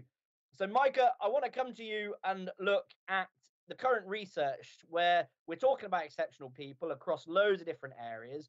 And you've talked about it from neurological side, and we've had some great examples from the other sides of actually using ethics and data. I've noticed you're also an advisor to the Berlin State Police. How does this all come together, Micah? How do we see this all come together and use it to actually help people? Yeah, so basically, different police agencies are interested in humans who have an exceptional innate ability of processing facial identity. So these so-called super recognizers are kind of at the high-performing end of a normal distribution. So we don't know exactly what's happening in their brains yet, but we know that they exist. And for obvious reasons, security agencies are interested in deploying them, or at least trying to select the best people to do the most critical jobs. Let's say if you're looking for a perpetrator in the context of a terrorist attack or something like that. And, the idea is really to find the humans who are best at the things that the computers can't do, and really to combine the strengths of systems that are either technology or that are human-based. Yeah. Yeah. And Micah, I just want to quickly ask you, what's your view on facial recognition in that case then? Yeah, I knew that would come, of course.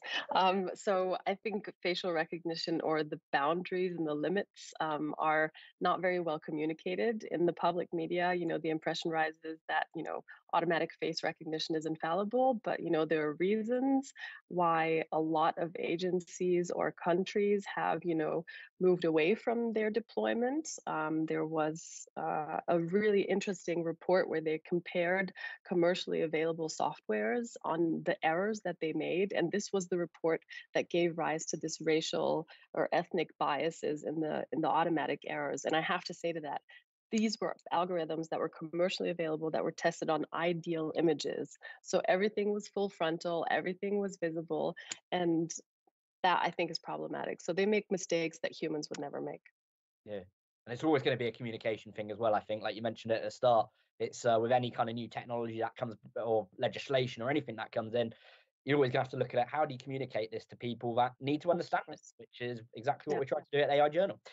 But I'd love to come back to what we were talking around. So the success of a project. Yuri, I'd love to come to you with this question. And then I've got a few questions for Jer and Umberto around the talent development part. But how do you measure the success of an AI project? So how do you measure it? And then how do you understand it so you can implement it better into that business? So this is a great question, because first, there's many ways to see if an algorithm is accurate enough. There is precision and recall and F1. So there are many, many ways to measure it, but sometimes the business side don't really understand that.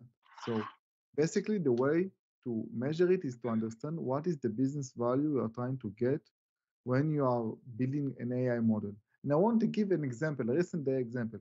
I'm sure that you're familiar with all the noise now with Zillow and their algorithms that have totally crashed, and they blame the algorithm that wasn't good at house pricing and etc. But the main problem is that the algorithm was good, but the businessman and the woman didn't want to listen to it because the competition with Open Door, they keep raising and raising the valuation of each house.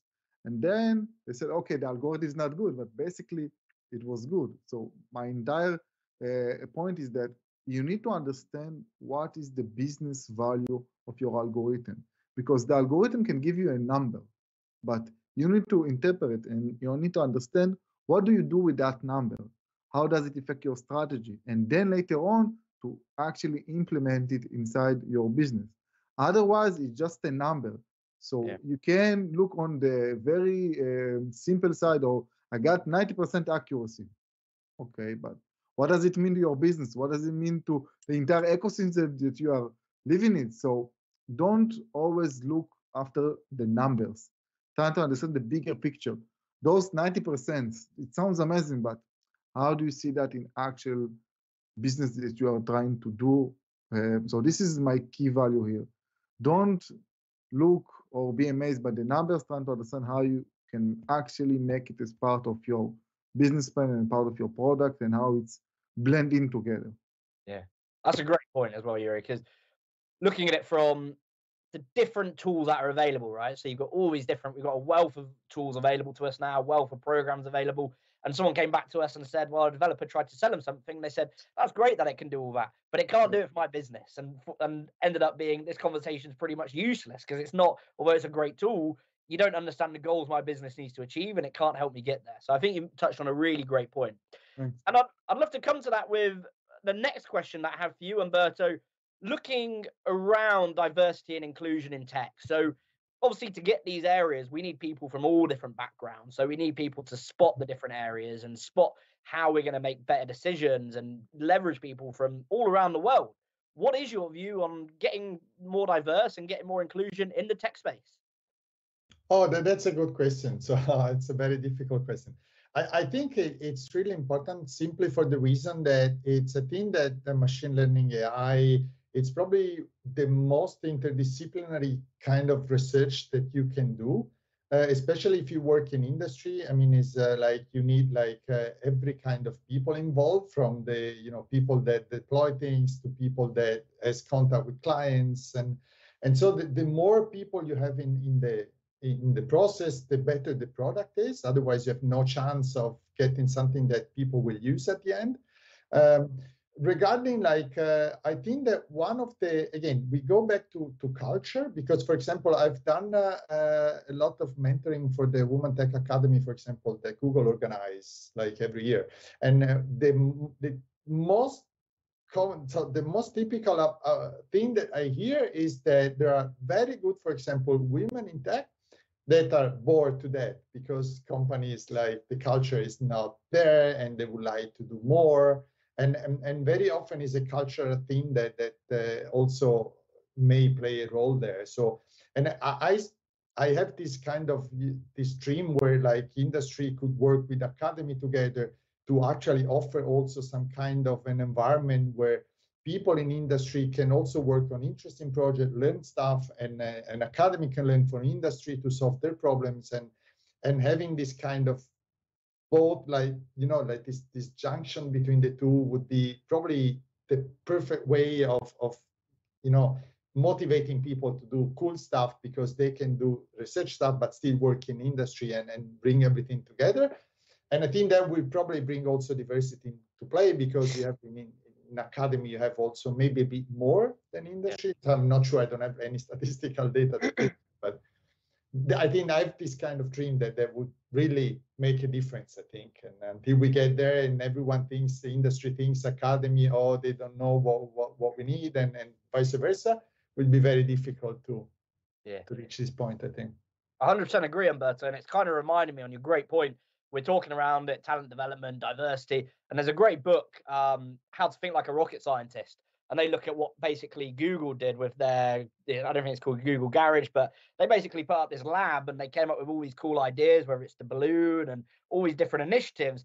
And they realized they couldn't actually get the program up and running because they didn't have the salespeople. So they had to bring in a salesperson take all these ideas and actually put them to market, because they were just engineers and it wasn't leaving the den, as you put it. So I think it's a great way. And I could see you nodding your head, Shrier, with along to what Umberto was saying. How important, as we come to the end of this, how important is talent development?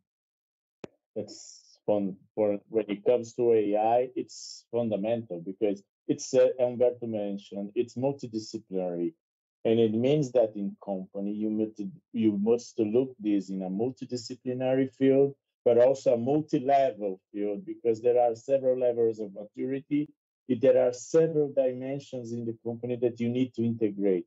The company, to be successful, in my opinion, with AI in the business, must to grow from the bottom to the top in a community way, everybody taking everybody to the next level. If you left some parts like the sales that you mentioned behind on the AI education, you will miss some parts at the end that, okay, what we're going to do now. So this must be a collaborative work to build the culture across the company. Yeah, love it. And that's a great answer. And just wrapping up with the final things, you touched on a great point. So actually, in this last kind of minute we have, if we quickly go around, and Micah, I'd like to start with you, please. Looking at it from culture, training, and development, quick 20 seconds. What would your question or piece of advice be to the audience that are kindly joining us here today, do you reckon? Be critical, think like a scientist, be curious, and always ask questions, try to optimize things. And yeah, that's it. I love it. That's a great answer. Umberto, what do you think, sir? I would say that to companies, sits in the driving seat, and if you want to get good people, then prepare them and not expect that someone else do it for you, because probably academy would not know what you need. And so do it yourself. Yeah, I love it. And you, Yuri, what would you say, sir? You're on mute, I think. Maybe sometimes machine learning is not the solution. This is my biggest tip for all of my clients. Let's start think that the solution is not machine learning. If we don't see a solution, then we start there. So think about simple solutions, then go for AI and machine learning. It will be always there for you. Yeah. Or think about strategy, and then you can actually pick the tool, like you're saying. I love that. Proper thinking forward. And Shrier, what would you say, sir? Well, I think AI, if you, as Yuri said, if you go for AI and machine learning, I think it must be ethical and it must be diverse, because there is all these two aspects will take the company to the next step. So this is my point. Yeah, I love it. Some great points. I've basically picked up that diversity, ethics, training, all key things. The tools will always be there for you, but the people are ultimately what drive these great transformations and drive innovations and drive solutions. So I think those are great points. And just before Dalif kindly wraps this up, I want to say thank you to the audience and thank you to each of you, Shrier, Yuri, Umberto, and Micah, for joining us today. I've really appreciated it, learned a lot in this short time, and looking forward to continuous conversation offline. Thanks. Thanks also from our side. As always, Tom, it was such a great discussion. You really unlocked the potential of our panels. And I just would like to mention one thing, listening to you, and especially when you've wrapped it up, Mike, listening to that is kind of, we can learn so much from the kids. They are curious. They're looking into it. They're actually exploring and learning by doing in an iterative way. So this is just what came up into my mind.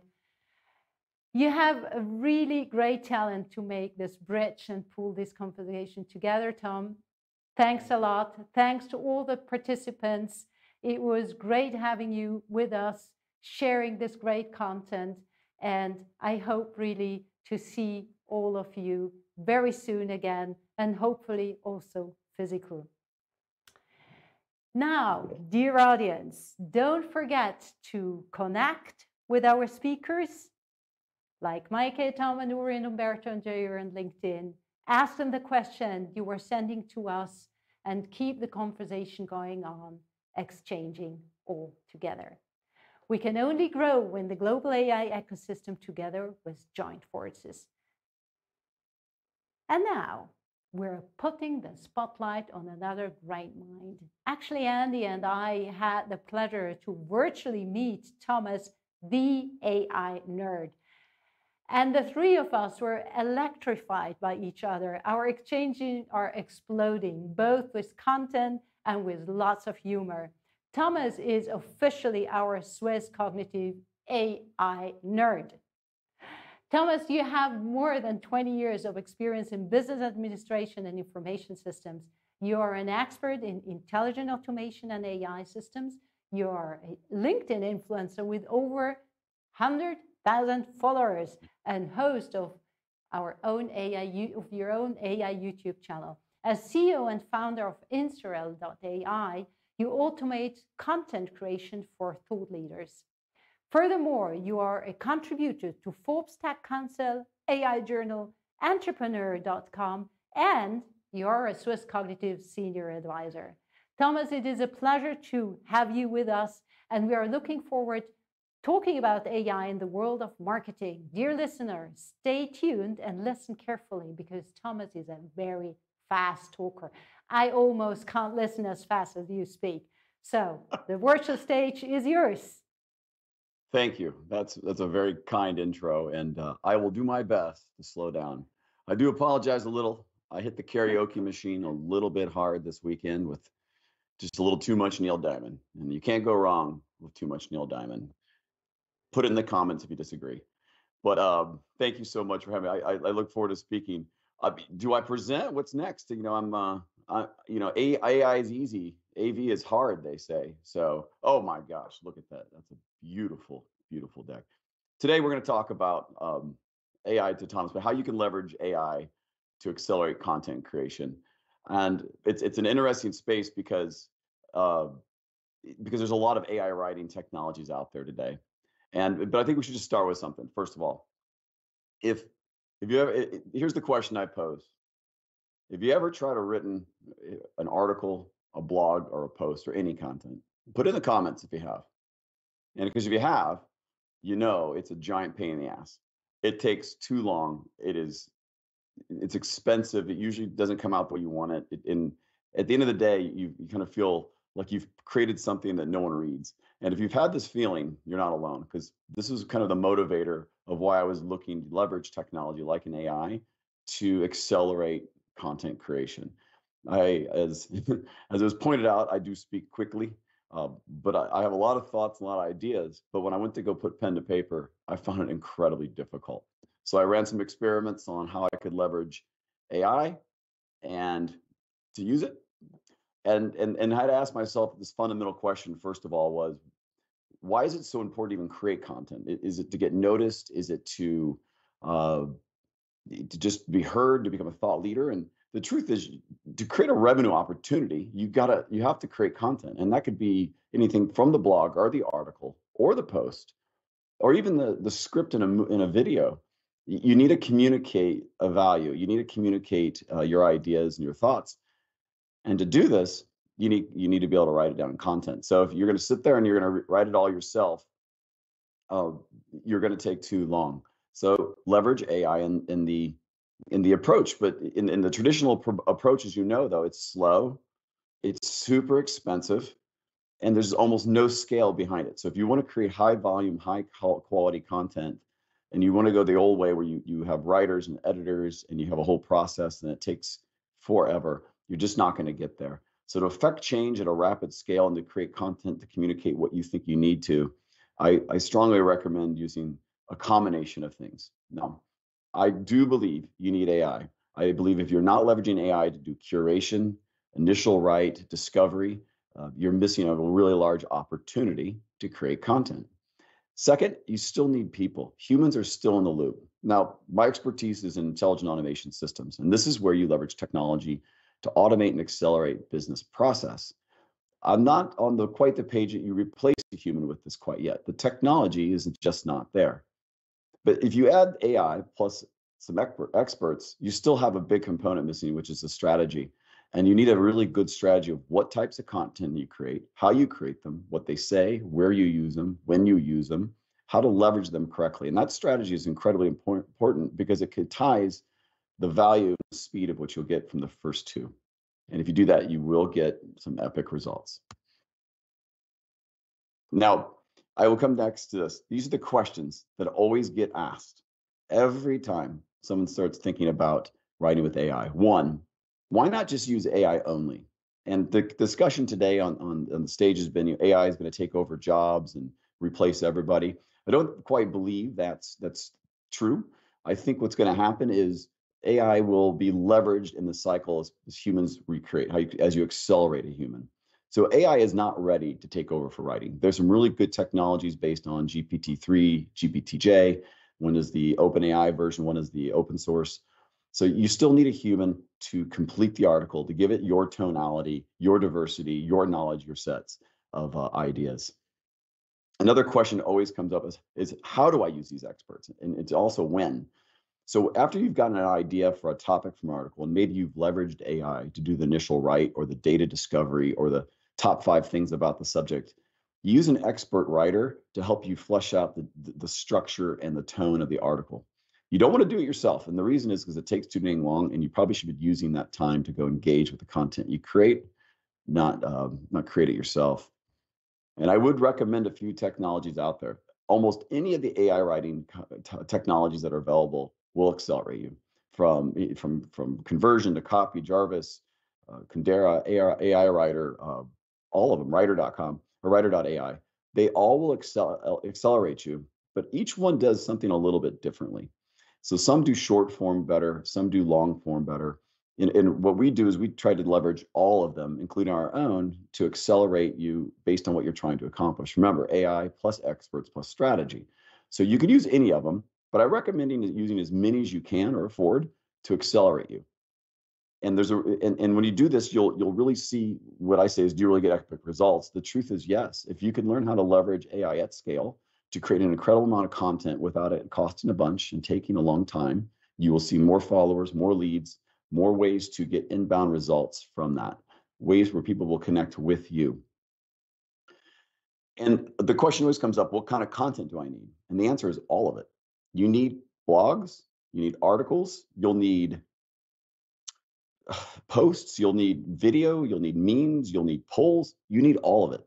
You need to leverage each one at the right time and accordingly, because sometimes that social media algorithms will favor one version of or another. Some weeks they like GIFs, some weeks they like images, some weeks they like an article, some months they like posts. It just really depends on what the trend is and what people are consuming. So you have to have all types of content ready. You also need to be able to do it at scale. So I will tell you this, that you can't chase perfect. Perfect is a black hole in the center of which you'll never get to. You come up right to the event horizon, which is good enough. It's close enough, and you ship it out.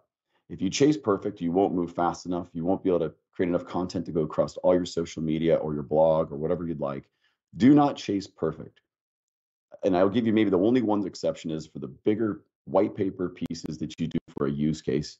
You can go a little more detail there. But when you create content, leverage AI and do not chase perfect. It will absolutely kill the cycle and make it go way too slow. And the other piece is, how do you learn more? This is my favorite thing, the shameless plug. You got to contact me, of course, and I will teach you a lot more of how to do this. The idea is go experiment, go try it. If you don't contact me or you go to somebody else or go try it yourself, you have to get out there and try it. And so if you're in the middle of writing an article, I ask that you go out and you go get an AI to try to write it first, and then you go improve that AI. It'll have access to a lot more data than you will, and it'll be able to write it pretty darn fast.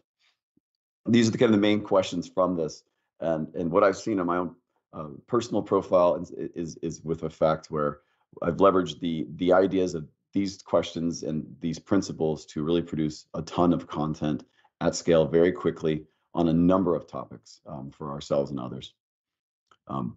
I've offered the questions, but I also will put some questions out there in the idea of I'd love to answer some for you.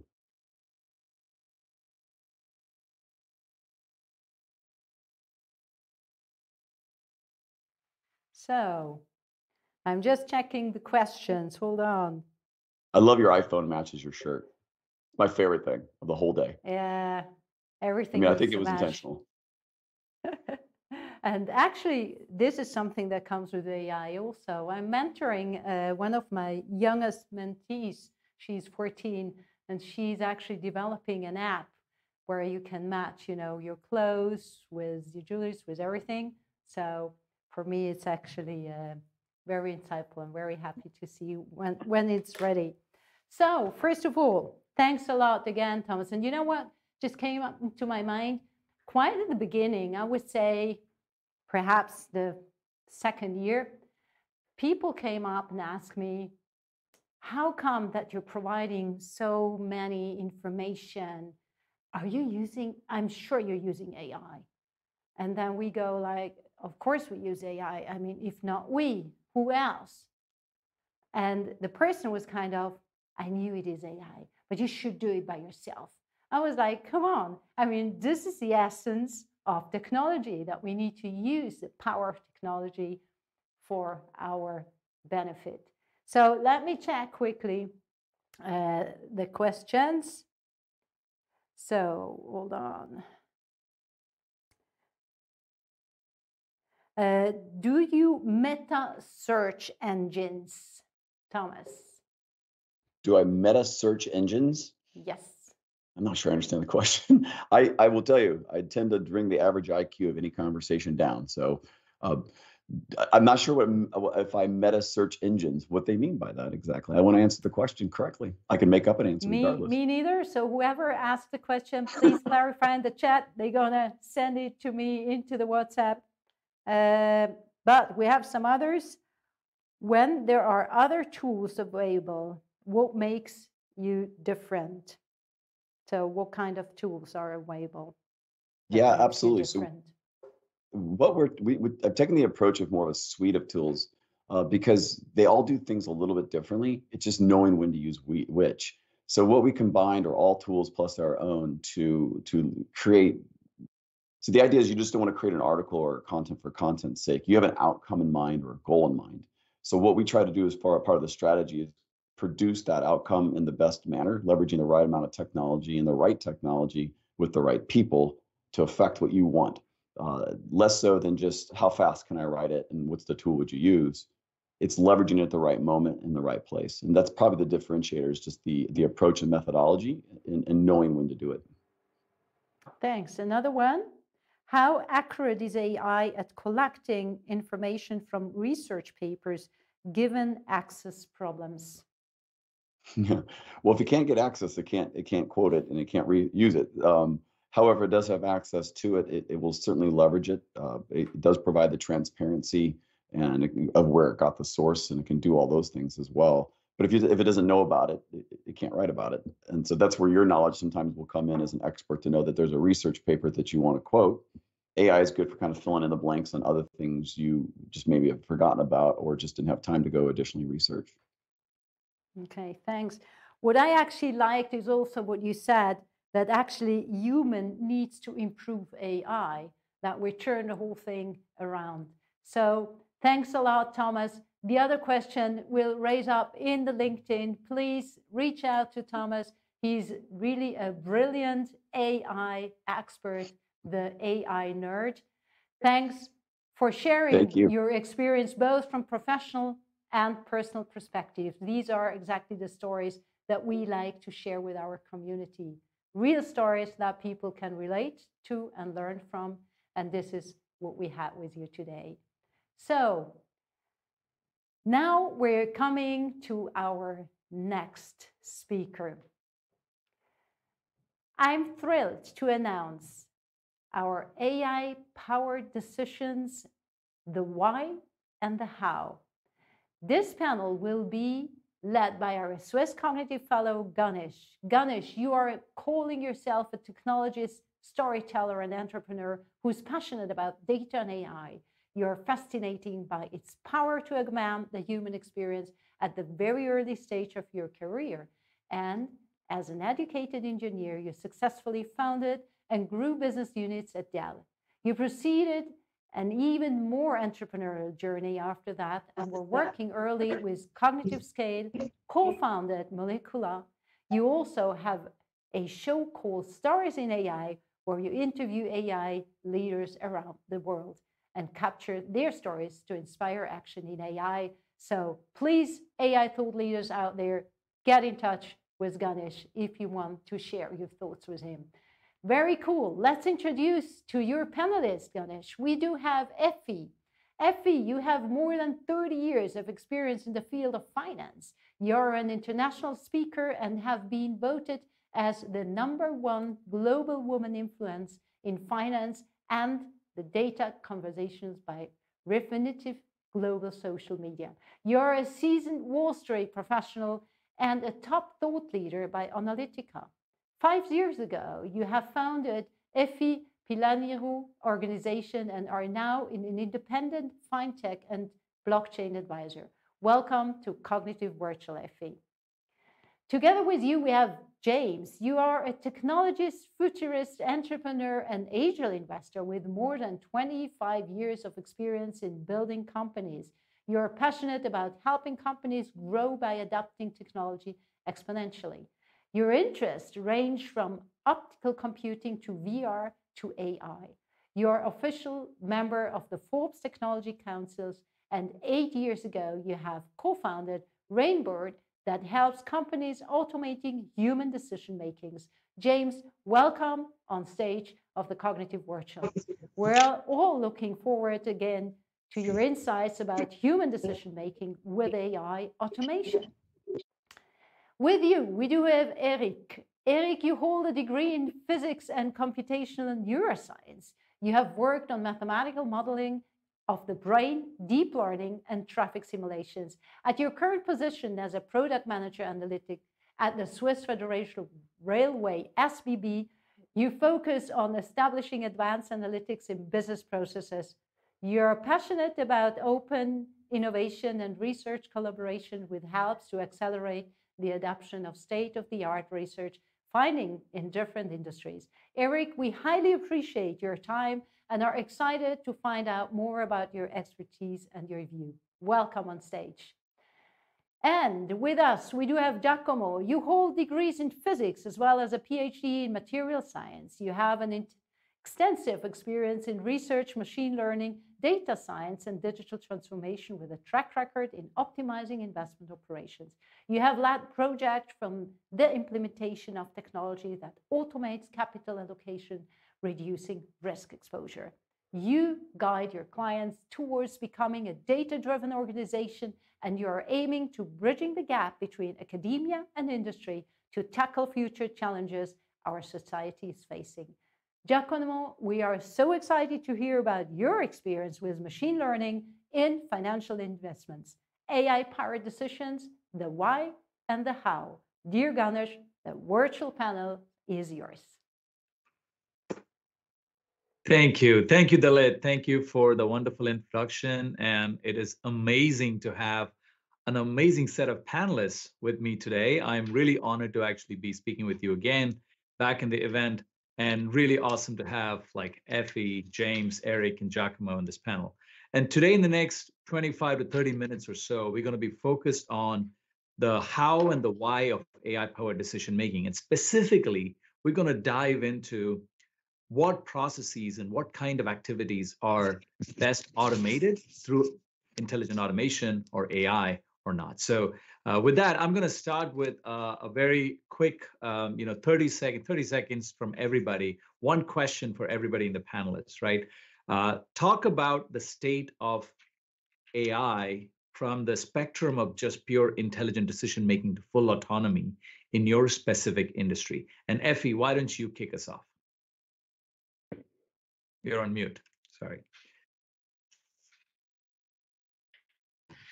I'm bringing my insights from the banking or the financial services industry that today is early, I would say, in the spectrum of moving from automation to autonomy.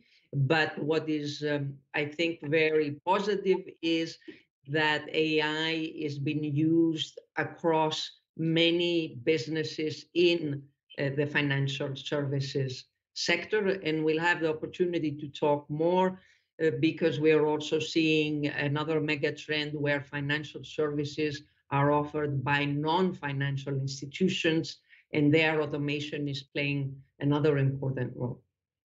Absolutely. Thank you, Effie. I mean, financial services is definitely getting disaggregated as a service. It's not just one institution. James, what are your thoughts? So I think, financial services is probably, again, the biggest area that we are working in. So we're a platform business focused on automating complex human decision making, but it's still in very narrow domains.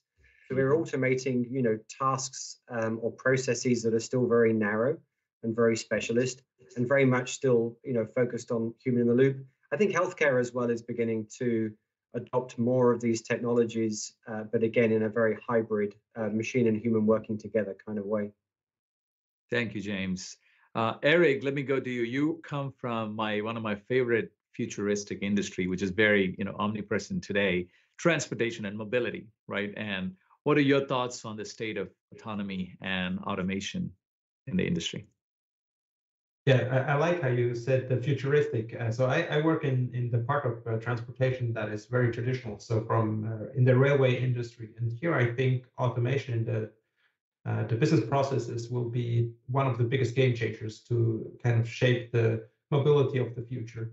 But here, as it is a traditional industry, we have a lot of legacy systems and a lot of bad data. So here it's usually the way forward is keep it simple, stupid. I always say, try simple things, small steps, take the low-hanging fruits.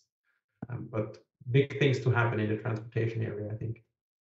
Yeah, people often underestimate how effective outcomes can be over the long run and overestimate what they can do in the short run. So, I mean, transportation is a great example where, decades or even centuries of changes have gotten us to where we are. But the opportunity with mobility as a whole is so huge that I'm really excited to hear your thoughts and later on the panel. Giacomo, tell us about what you're seeing in your industry. Yes, I'm in the same industry as Effie, and we also had the opportunity to discuss together and share some thoughts. My opinion is that one day, of course, automated decision, they will take over for sure. Like if we think in the recent past, basically many financial operations required making decision based on predefined rules, right? And automation in that moment, they brought us to what we nowadays call like ultra fast or hyper-connected network for exchanging information in finance, right? So let's think about high frequency trading and so forth and so forth. It can be like, you cannot even think that you can beat a machine in this. Now I think we live in a totally different world, right? And the thing is that very soon we will have a new wave of automation. And basically, we are not talking about taking the decision following rules, but we are talking about making decision, making judgment calls, right? So call machine, they will like focus many for artificial intelligence, and we need a change in the industry because as we had infrastructure before, we need a new infrastructure now.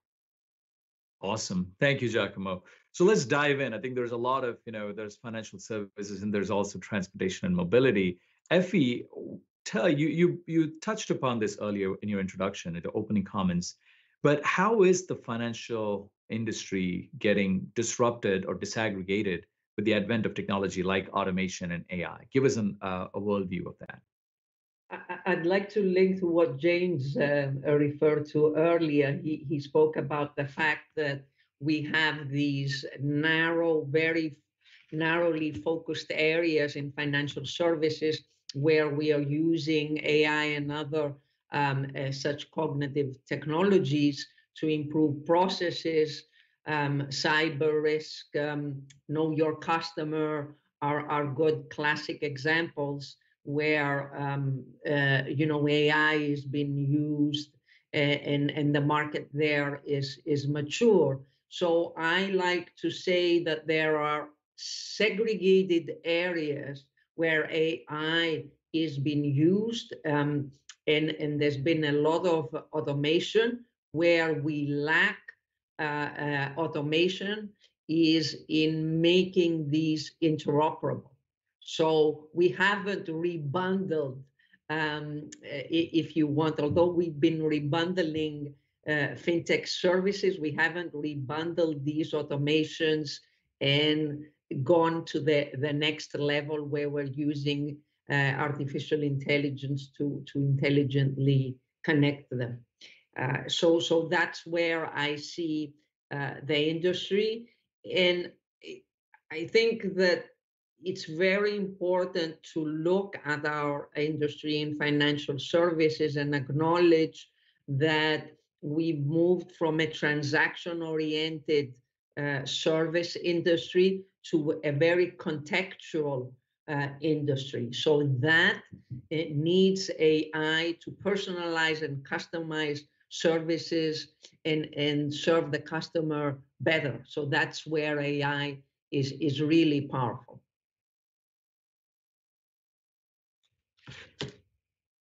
We can't hear you. Yeah, I was on mute this time. So thank you, Effie. No, thank you for sharing that. You know, it's interesting, financial services is an industry where, if you think about it, most of the products and offerings are virtual, right? It's very much, there's no physical products. You're not having a supply chain to deal with. You're not actually building or manufacturing anything. It is virtual, that is based on trust and relationships and so forth. So from that perspective, financial services provides probably the best opportunity to apply technologies like AI and automation, right? Because you have such an asset-light model to deal with. Of course, you have balance sheet assets for, because of regulatory reasons, but it is a very asset-light model in general, which is also, you touched upon early on, how new fintechs are being born outside of financial institutions. Anybody could be a fintech. I recently invested in a company which they were building an e-commerce bank right out of Europe, with just a Visa debit card for the actual customers, right? And for e-commerce to access a line of credit with no banking experience. They weren't even registered as a bank. They don't have to be if you're just a pass through as a Visa entity, if you will. So it's fascinating. But you touched upon something else that I want to dive deep with James here, right? Which is the words around, there's a lot of words being thrown around. There's automation, there's robotic process automation, there's intelligent decision-making to full autonomy, right? Where is that spectrum? What is intelligent automation? How is that distinct from AI? And how is that related to regular automation or RPA?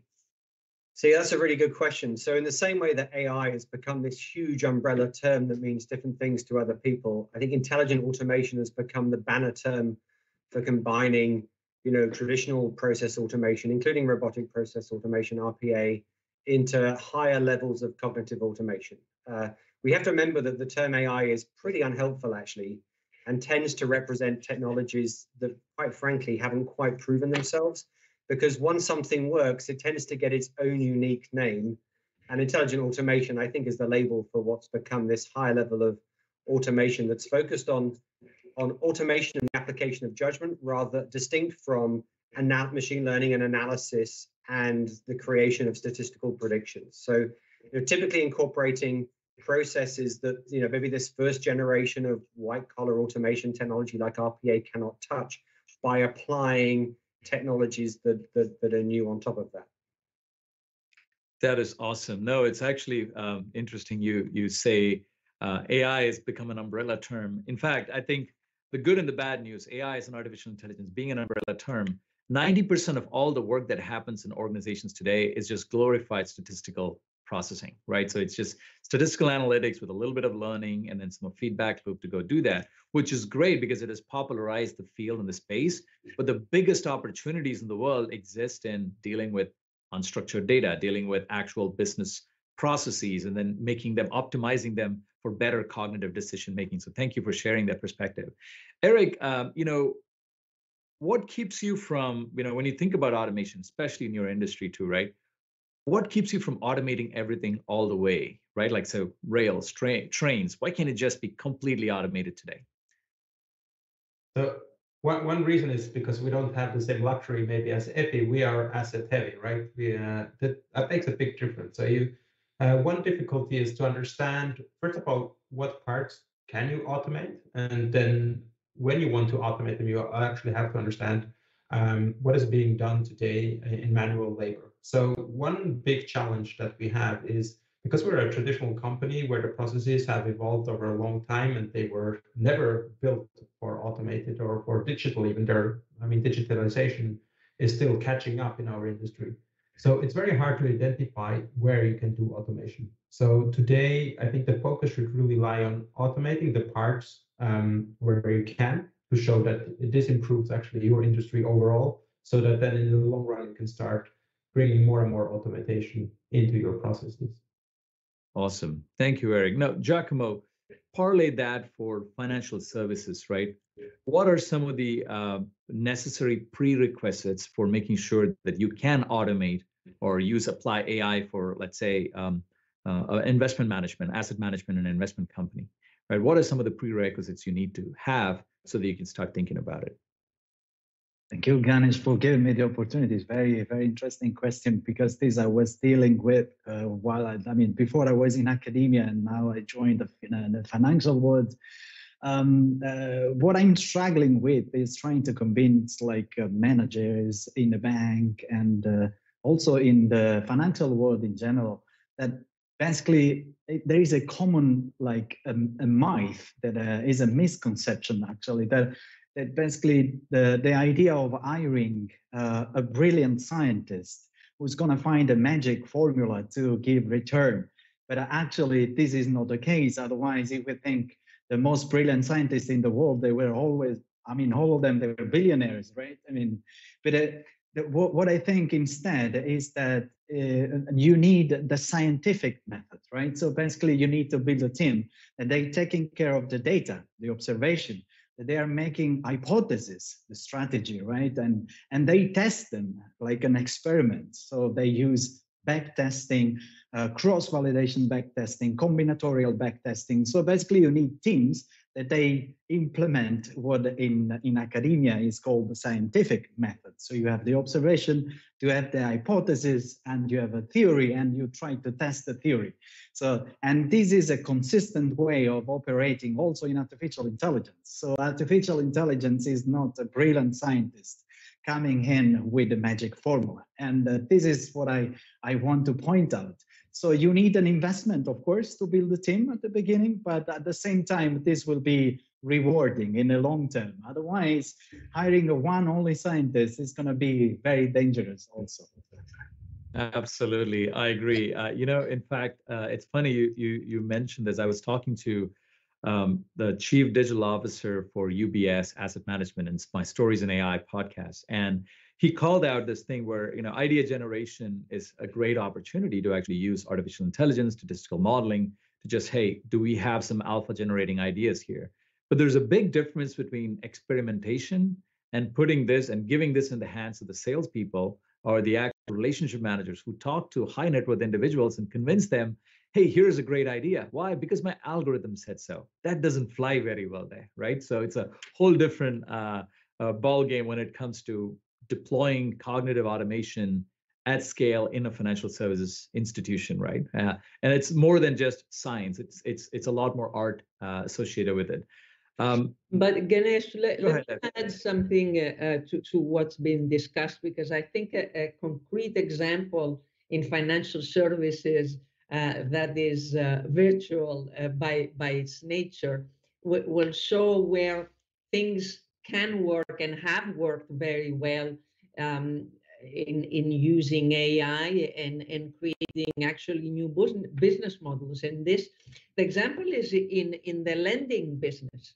So one of the Chinese fintechs, my bank, has a model that says 310. So it refers to the fact that you can file a loan application in 3 minutes. You will get approval or disapproval in 1 minute and 0 human intervention. That is AI in practice at scale. So this is something that a traditional financial institution that is not using algorithms cannot do, because all the paperwork and the procedures and so on. So we've automated here with algorithms that process 310, and we could do that in many other areas, but not across the board, and it cannot be panacea. That's a great example, Effie, and I think it's fascinating, right? There's a thread there that says if decisions are already being made through formulas and systems and math, it's probably a good candidate to actually do automate, decision making through machine learning. Now, that said, you got to really be careful because it depends on the industry, the actual business process, and so forth. Let me ask James the flip of this question, which is what could go wrong? What's wrong with using machine learning to automate some of these decisions? Yeah, so I think what's interesting is it's very easy to interchange the terms machine learning and AI, right? So when you look at if you're building an automation system that's making credit decisions, regulators have a lot to say about your ability to use statistical machine learning algorithms that are difficult to interpret in areas like credit decisioning. It causes all sorts of challenges. But of course, when we think about rules-based AI, we always think about these linear decision tree type engines.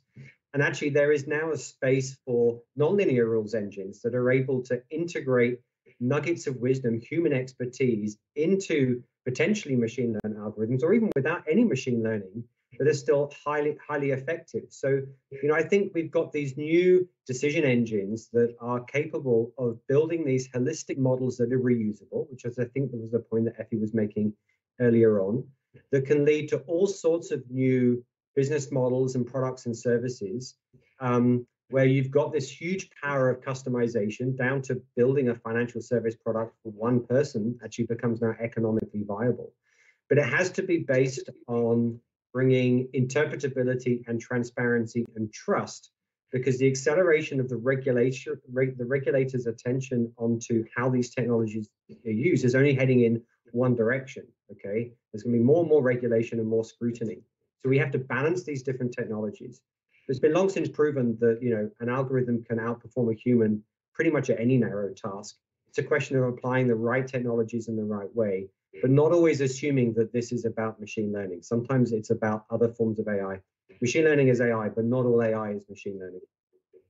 So true, so true. In fact, you're so right. I like to caveat that statement saying, almost any task that humans do can be better automated by through machines and algorithms, because you remove a lot of bias and all those things to go make those decisions, provided you can teach the algorithm how to do it. Therein lies the problem, right? It's just not pushing data and training the algorithm. It's understanding different parts of that business process in itself, and then training those parts itself. So, Eric, in transportation, your thing, what do you think is the greatest potential? What areas, what processes for automated decision making, right? Especially, can trains run on time, like completely automated? I mean, give us your view on that. A very good point and question. I mean, yes, they can run very well on time when automated. Germany and especially also Japan has showed that worked very well. And I think what we see, and also I think I like what James said also, that you have this modern decision engine that kind of explain, or explainable AI that explain what they do. In our case, what we do is more co-working between AI, machine learning, or automation with humans. But we have realized that we will be able to automate away a few decisions, like simple, quick decisions, like take traffic management, for example. So we have trains in Switzerland running with 90 seconds intervals in between each other. So imagine every 90 seconds there's a train. So if one person puts their foot in the door, right, you get delayed by 15, 30, 60 seconds. That's going to be a huge problem for the rest of the traffic and all your trains. There we can really leverage the automation, that those small split seconds decisions that need to be made to get traffic back on track, that can be done by machines. But then imagine larger decisions, there's still going to be a human in the loop, like train fails, derails. No automated process is going to solve that, right? But humans are very well in doing that. So what we see, the potential is going to be automating those simple tasks that are mostly boring for humans, and that machines can do with higher precision and higher speed and much more reliable, and keep the co-working on the level where humans do the more critical thinking, the more complex tasks, but always with aid of some automated processes.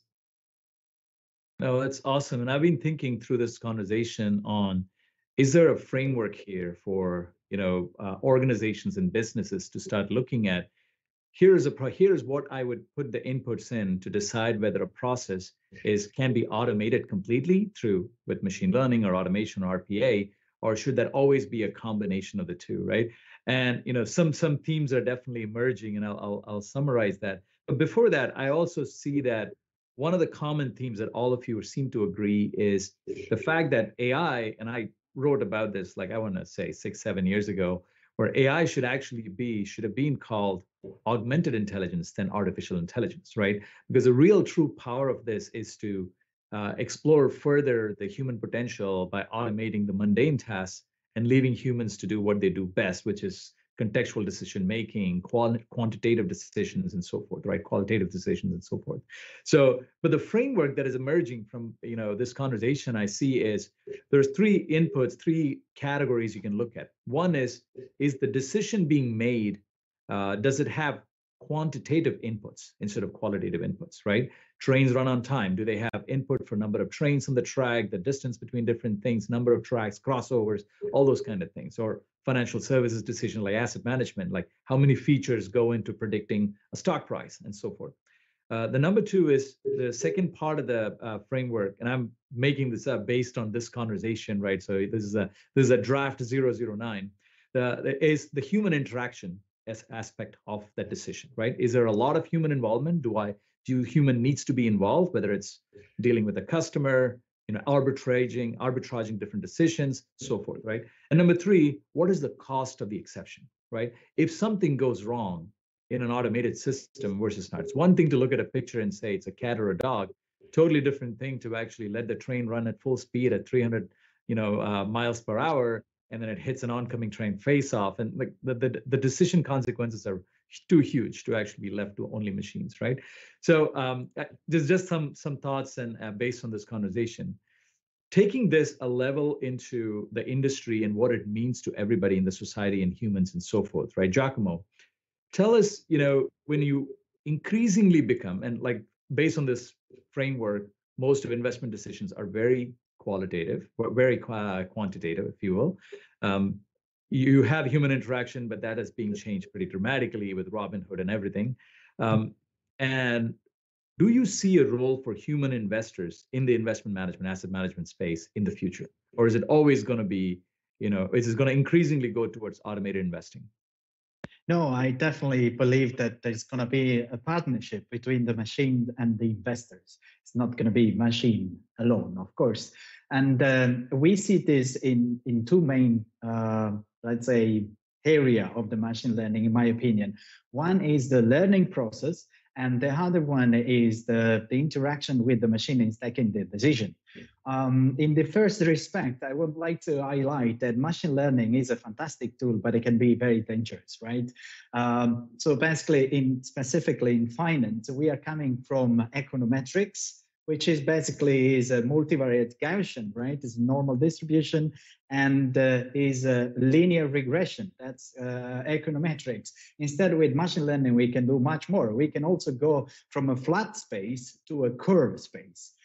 But this flexibility makes artificial intelligence, machine learning, to comply with what James was saying before, very dangerous, right? Because it's so flexible that the machine can learn by heart what we are teaching, right? Which is, in technically speaking, is the overfitting. But for the people that they are not technical, it's that the machine is learning by heart. And if you learn by heart, the mathematical problem you will not solve, you will not pass the exam at school, right?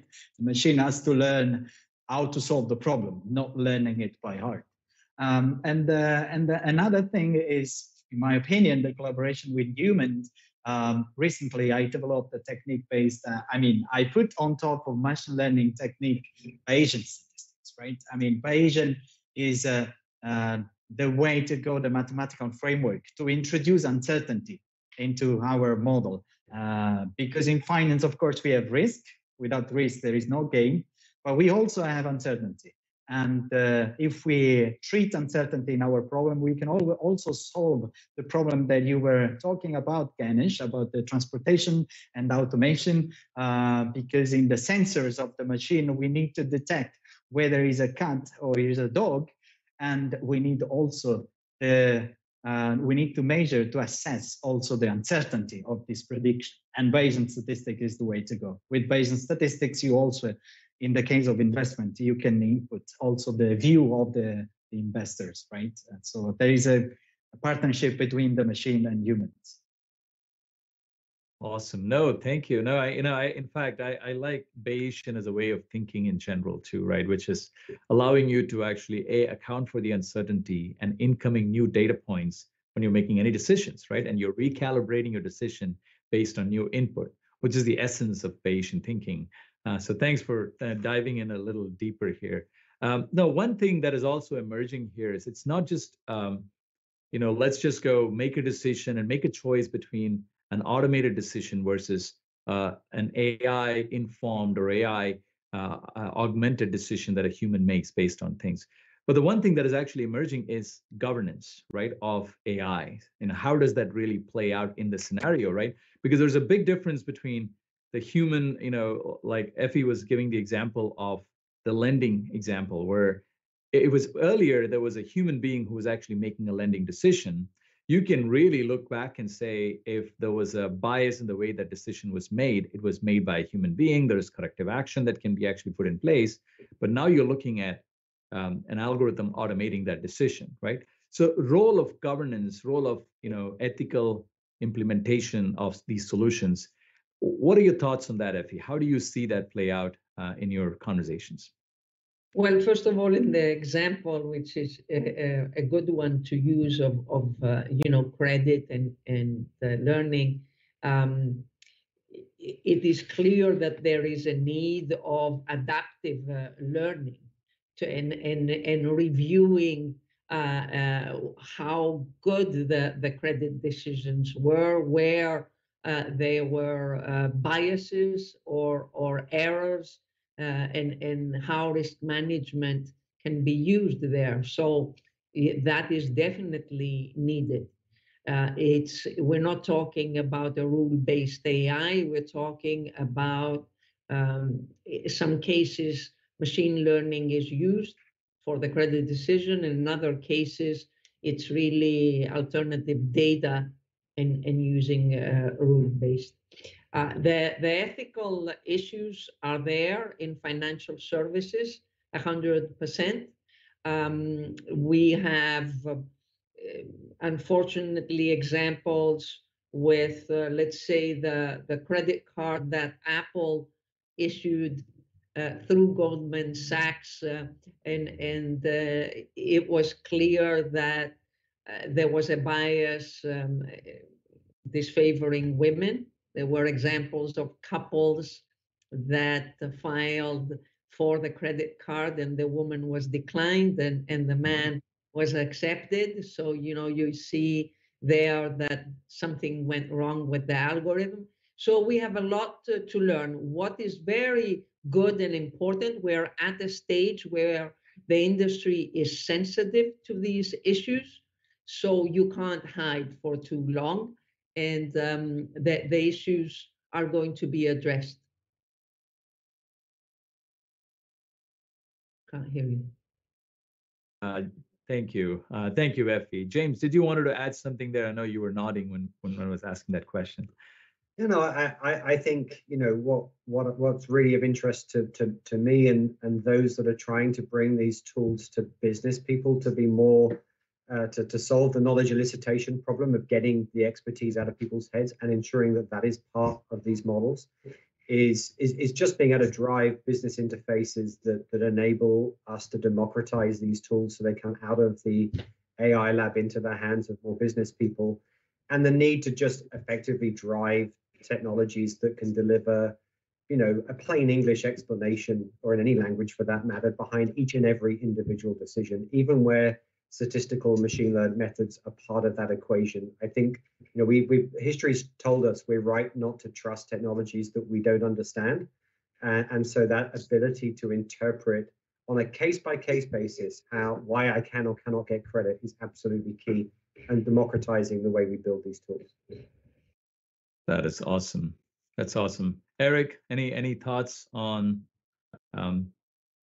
from your vantage point? Yes, I had some thoughts on your 0.99 model of how to implement automation very well.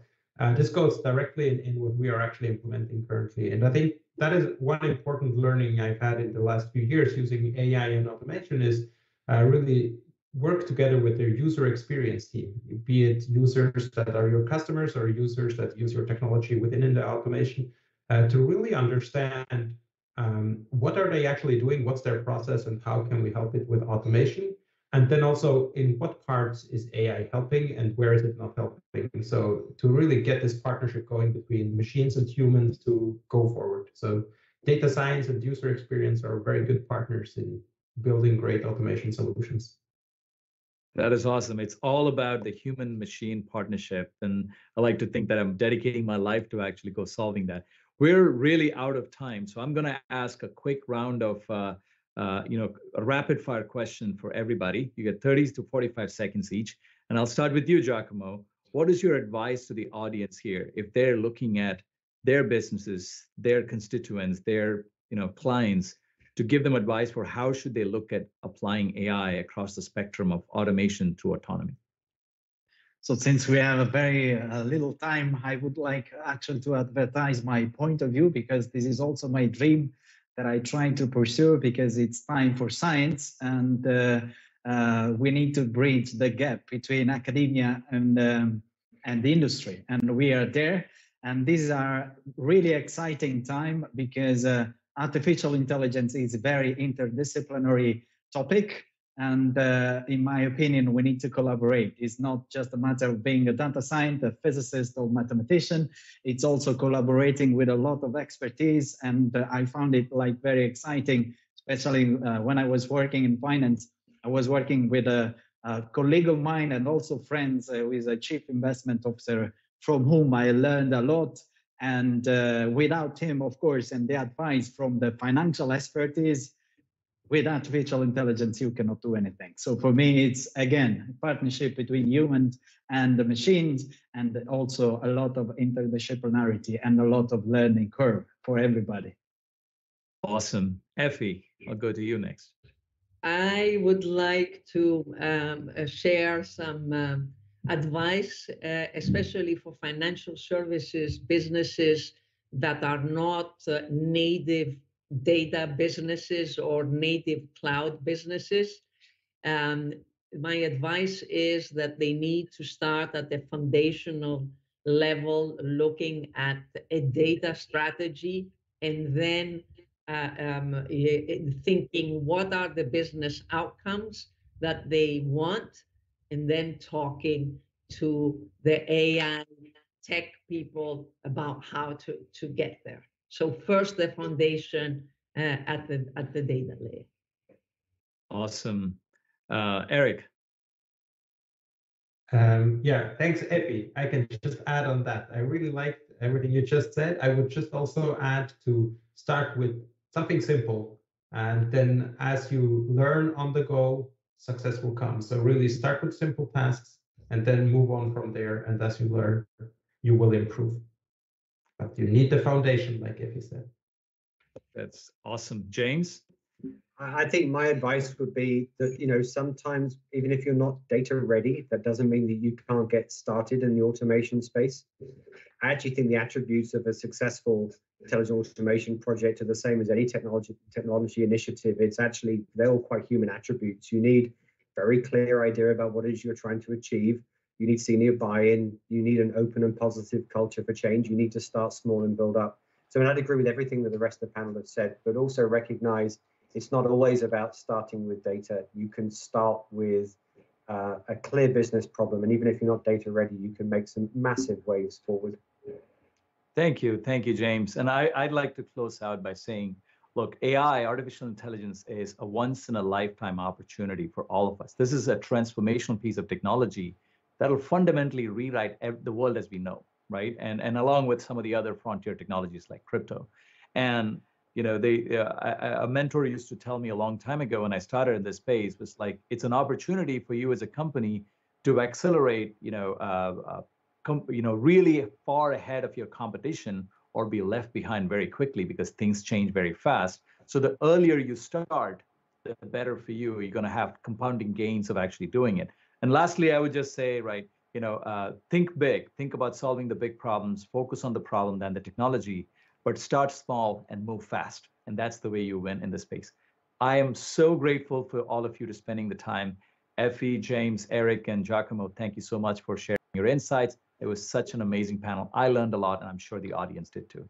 Over to you, Dalit. Thank you. Thanks a lot. Wow. That was really great. And I must say, I've learned a lot again, and I'm getting really nervous sometimes. I think I would so much like to discuss with you in a panel. And I'm standing here thinking like, this is so cool. Thanks a lot from our side. It was great listening to your insights, brainstorm. And I would like to just say one thing again. I'm not sure whether everyone really realized what Eric said about our Swiss railway. I mean, being Swiss, knowing Eric for a long time, we know quite well what these guys are doing. If you just think about what that means, having 90 seconds interval, and as he explained, what happened if someone just, stands in the door waiting his friends or her is coming in, what that means. And these are definitely things we just can't solve with technology, especially with AI. And saying that, Eric, I'm very sorry, but I just have to say that I would really love to have you on stage to explain us real use cases that you are focusing on, because we know that, and sorry for that, Swiss railway is definitely one of the best worldwide. And I think a lot of industry can learn from these use cases, adapt to them. Yeah, I'm sorry, I just had to say that because I think they're just doing an enormous, great job, and we should learn from each other. So thanks again for all of you, Ganesh, again, for your passionate way to moderate and engage your panelists. Just fantastic. Thanks you, Effie, James, Eric, and Giacomo, for enriching this event with your views. Next on the agenda, bye guys. Next on the agenda, we will deep dive into the biggest misunderstanding in AI, presented by Kane. Kane, you are a Harvard Business Review published thought leader in the voice AI industry. You are ranking amongst the world's top AI voice influencers, and with your podcast, you have educated over 100,000 people. With your consultancy, VUX World, you work with global brands to define and execute strategy centered on voice. I'm so sorry, I'm getting a tired tongue. Give me another chance. It's been a long day. I've been tuning in. It's been a hell of a lot going on. And it's still me and not an avatar. Hey, guys and girls out there, it's definitely still me. I'm not going to do it with an avatar. It could be in the future. So you are doing conversational and NLP technologies. Thanks a lot for being with us. It's like time is over. Thanks for being with us, and especially to have this grande finale. The virtual stage is yours. I have a few slides, but I've got them all behind the scenes anyway. Whoever was in my ear, so yeah, it's all good. We're all ready to rumble. I appreciate that, Dalit. Yeah, I've been tuning in and out throughout the afternoon, and I know that you've been there solidly pushing through it. So I can't believe that you're actually still standing, to be honest, because I know that I've done a few of these in the past, and it is very tiring. It's also, it's so fascinating listening to all of you. This is what gives me energy. Good. That sounds good. Well, it's been a fantastic day, and I'm absolutely honoured for you to have me along to wrap it up. I'm hoping that there's some value in this for the people tuning in, for those that are watching, and yeah, let me know how you want to kind of play this. Really, I can just crack on now if we're happy. Just go on. The stage is yours. Okay. Nice one. Thank you very much. Okay. Yeah, well, thank you for that. And thank you for everyone who's tuning in. I'm sure you've had, as I said, I've been dipping in and out throughout the day, and it's been absolutely amazing all day long. And I'm absolutely delighted to join you. So what I thought I would start with this, this is probably a rhetorical question, actually, given the kind of people and the kind of person that you are tuning into an event like this. You are obviously interested, at least, in AI if you're not already working in the AI profession. And what I've been thinking a lot lately about is what business won't be affected by AI at some point in the next 5 years. So think about your business, think about your company, either the role that you do or broader the products and services that you have. Do you think that AI in some way, shape or form will have some kind of impact, no matter how moderate, on your business in the next 5 years? You know, from a customer experience perspective, from an operational perspective? And chances are the answer is likely to be yes. Fair enough, we're probably slanted in terms of our audience here, because you're further along in that journey than some others, given that you're turning up to events like this. But most organizations are going to be affected by AI. And what I've observed over the last 4 years of running VUX World is that many organizations almost have this like fear that holds them into this state of inaction, because they think and feel as though the task in front of them is just too vast. There's technology is changing all the time. It's the world is moving at a rapid pace. Technology is moving at such an advanced rate. Most businesses have already got more than enough stuff to do. All of a sudden, there's this promise of AI. There's the promise of these kind of like autonomous conversations, autonomous processes, and the whole world just seems to be a little bit of a mission. And so there is a reference here, the Matterhorn. It feels often for organizations like they've got a lot to do and a big mountain to climb. Either they think that the AI in general is very complex, they feel and think as though they need machine learning engineers or data scientists and a whole bunch of people and capabilities and resources that they don't currently have. They think it might take them an absolute age in order to do either that, or they actually don't have the time because business is busy anyway. Everybody's got jobs to do and you're already working or overworked, arguably, in terms of the work that you're doing right now. And how expensive is it? And I think there's a huge perception that AI, given the kind of like bleeding edge nature of it, is incredibly expensive to implement.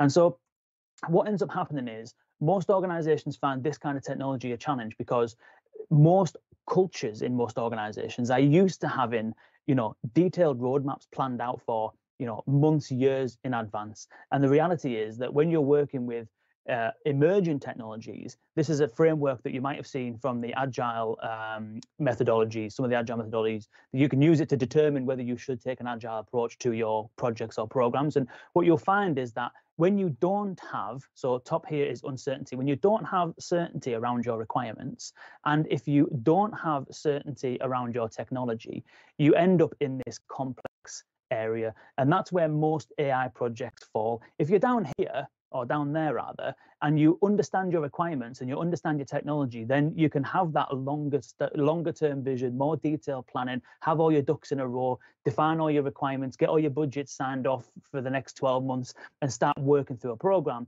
A little bit like climbing the actual mountain. If you were going to climb a mountain today, you would be able to understand what equipment you need, what route you're going to take up, what people you need to take with you, and a whole bunch of stuff will be planned out. But AI isn't like climbing a mountain, because a lot of this stuff hasn't been done before, or it's only been done very early. And so instead, what I profess and what I coach that we consult is to try and understand and get people to think about just getting to this point. So if you're here now and you're starting your journey here, wherever you are, the next thing you should be thinking is, how do we get to this next checkpoint? 3, 6, possibly 12 months, but it doesn't even need to be any longer than 6 months down the line. How can we get to this next checkpoint, and what is that next checkpoint going to be? And so this is really the progress and the steps that we advise taking. Now, Dalith mentioned at the beginning that we specialize in conversational AI, and all of these various channels, which is almost every single touch point for a business, has a conversational interface or conversational capability, should we say. Businesses fundamentally are just a series of transactions, a series of exchanges, and those exchanges are becoming more and more natural language based. Conversational AI is essentially just a way of having automated conversations with machines. You could think of it as, the might be familiar with down here, like Alexa, Google Assistant. You've got automated messaging on social or SMS.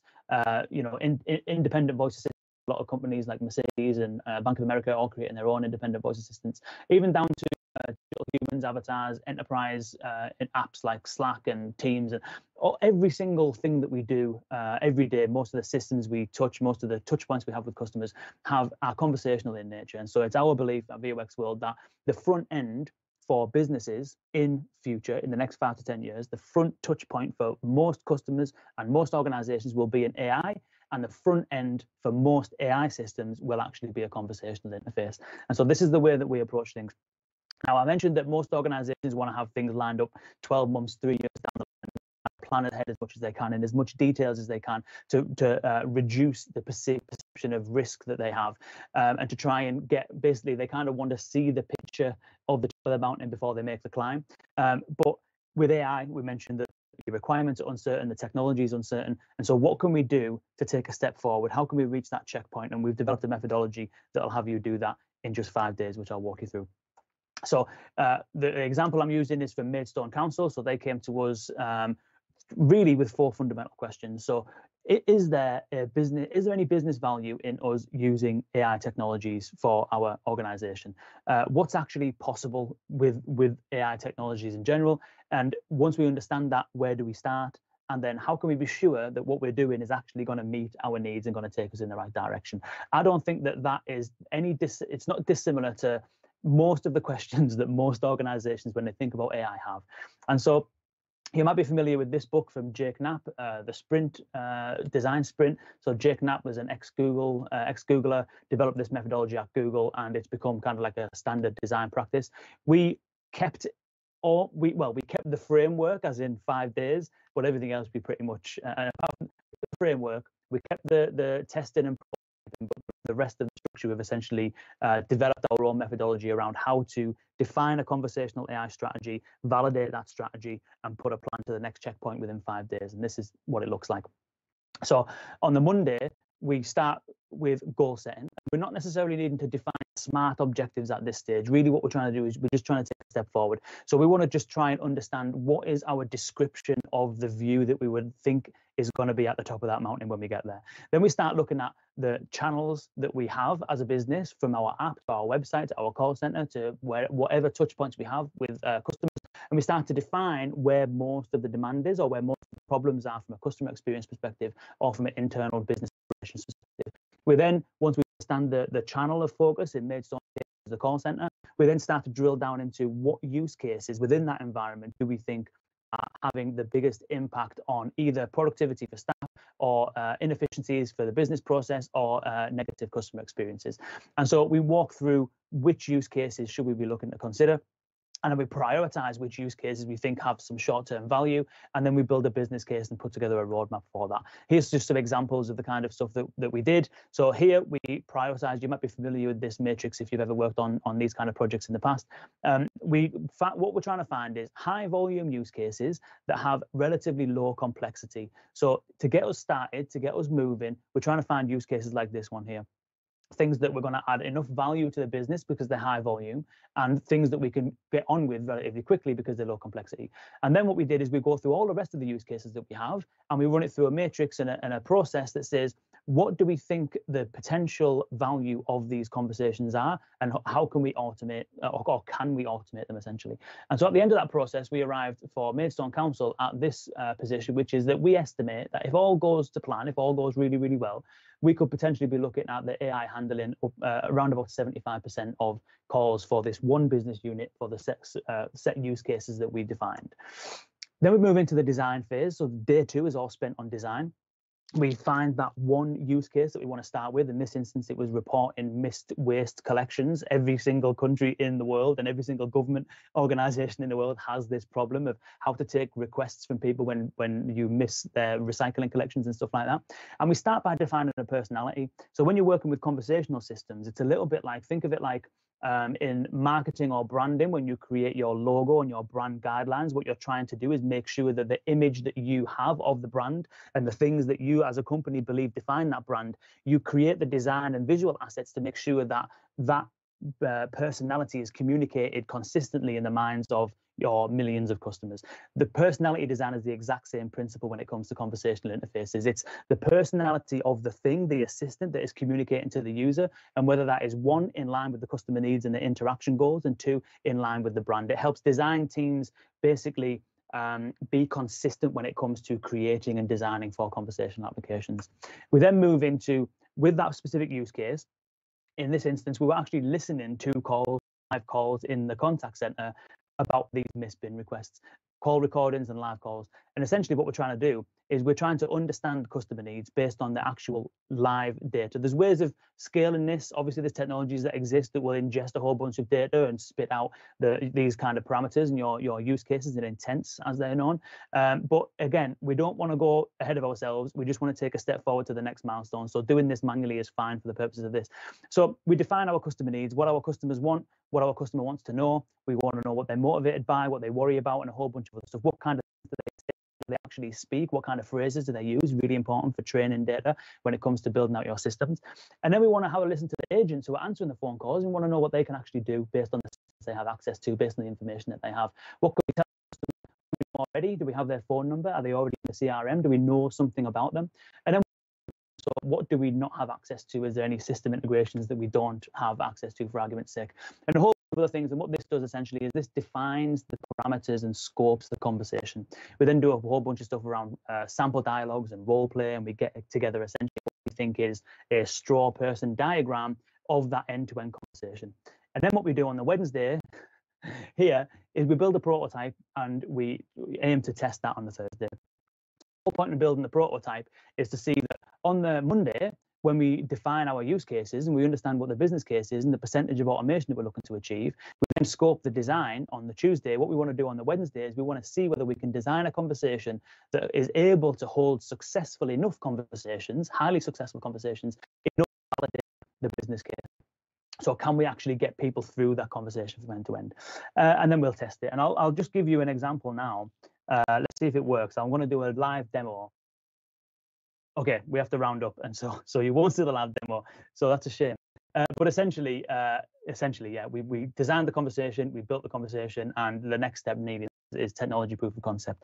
So what we ended up doing is by starting with a single conversation, we're able to just build and validate that strategy for a single conversation. Then we can move one conversation at a time through that department, then the next department, then the next department.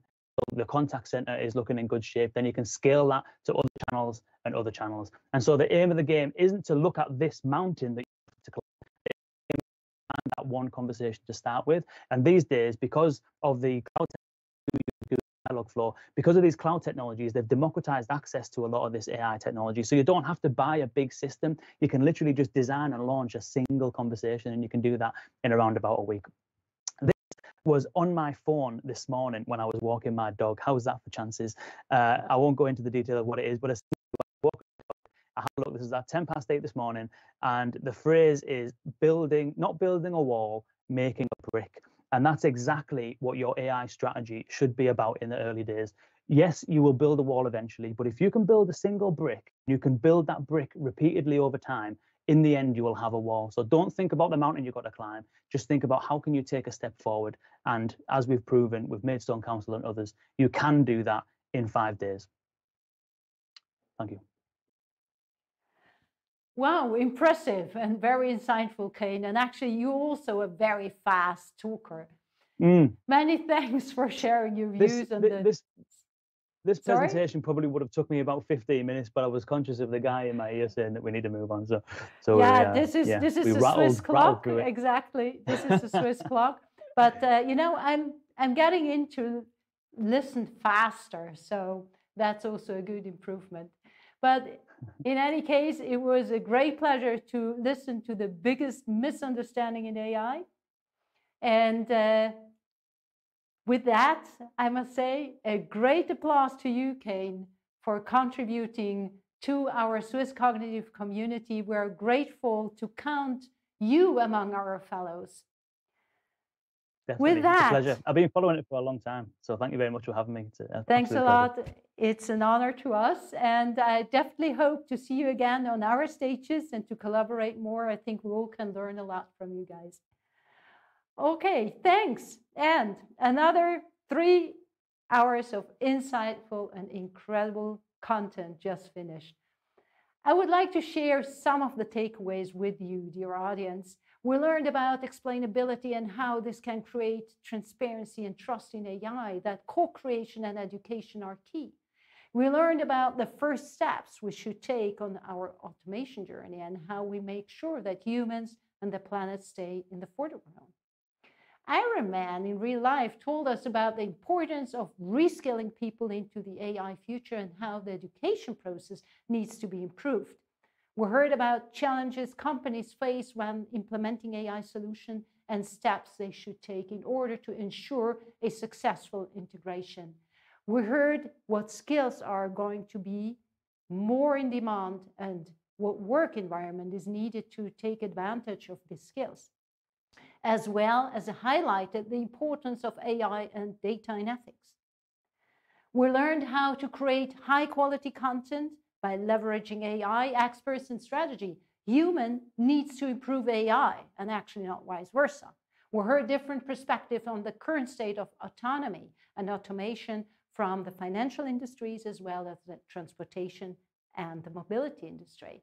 The last panel highlighted AI's potential to customize the customer's experience, described prerequisites for automation in the financial industry, and highlighted the need for a scientific method to improve IA. What AI would be better referred to as augmented or assisted intelligence that is better described its true purpose. There, actually, I would also like to add something. Why actually do we say artificial intelligence? It doesn't somehow make sense, because when we talk about artificial joints, organs, or plants, we always think it must be kind of as natural, as realistic as possible. But here, when we talk about artificial intelligence, we are not really thinking about rebuilding our brain. So also here, I must say, augmented intelligence is definitely a better word, or as we like to call it, cognitive technologies. Dear friends and AI enthusiasts, it's again time to say goodbye. Time is running so fast, but that's a good sign. The more exciting a topic is, the faster the time goes by. Now, very important, stay tuned for a Swiss Cognitive surprise coming on November 15th. And we were thinking about how can we engage with you with our surprise. So look into social media on November 15th. And for the first 100 commenting on our surprise, we're gonna involve you on social media and leverage and amplify yourself with a quote. Saying that, thanks again for being with us. Thanks to the whole team of Swiss Cognitive. Without them, we would be never able to do what we did.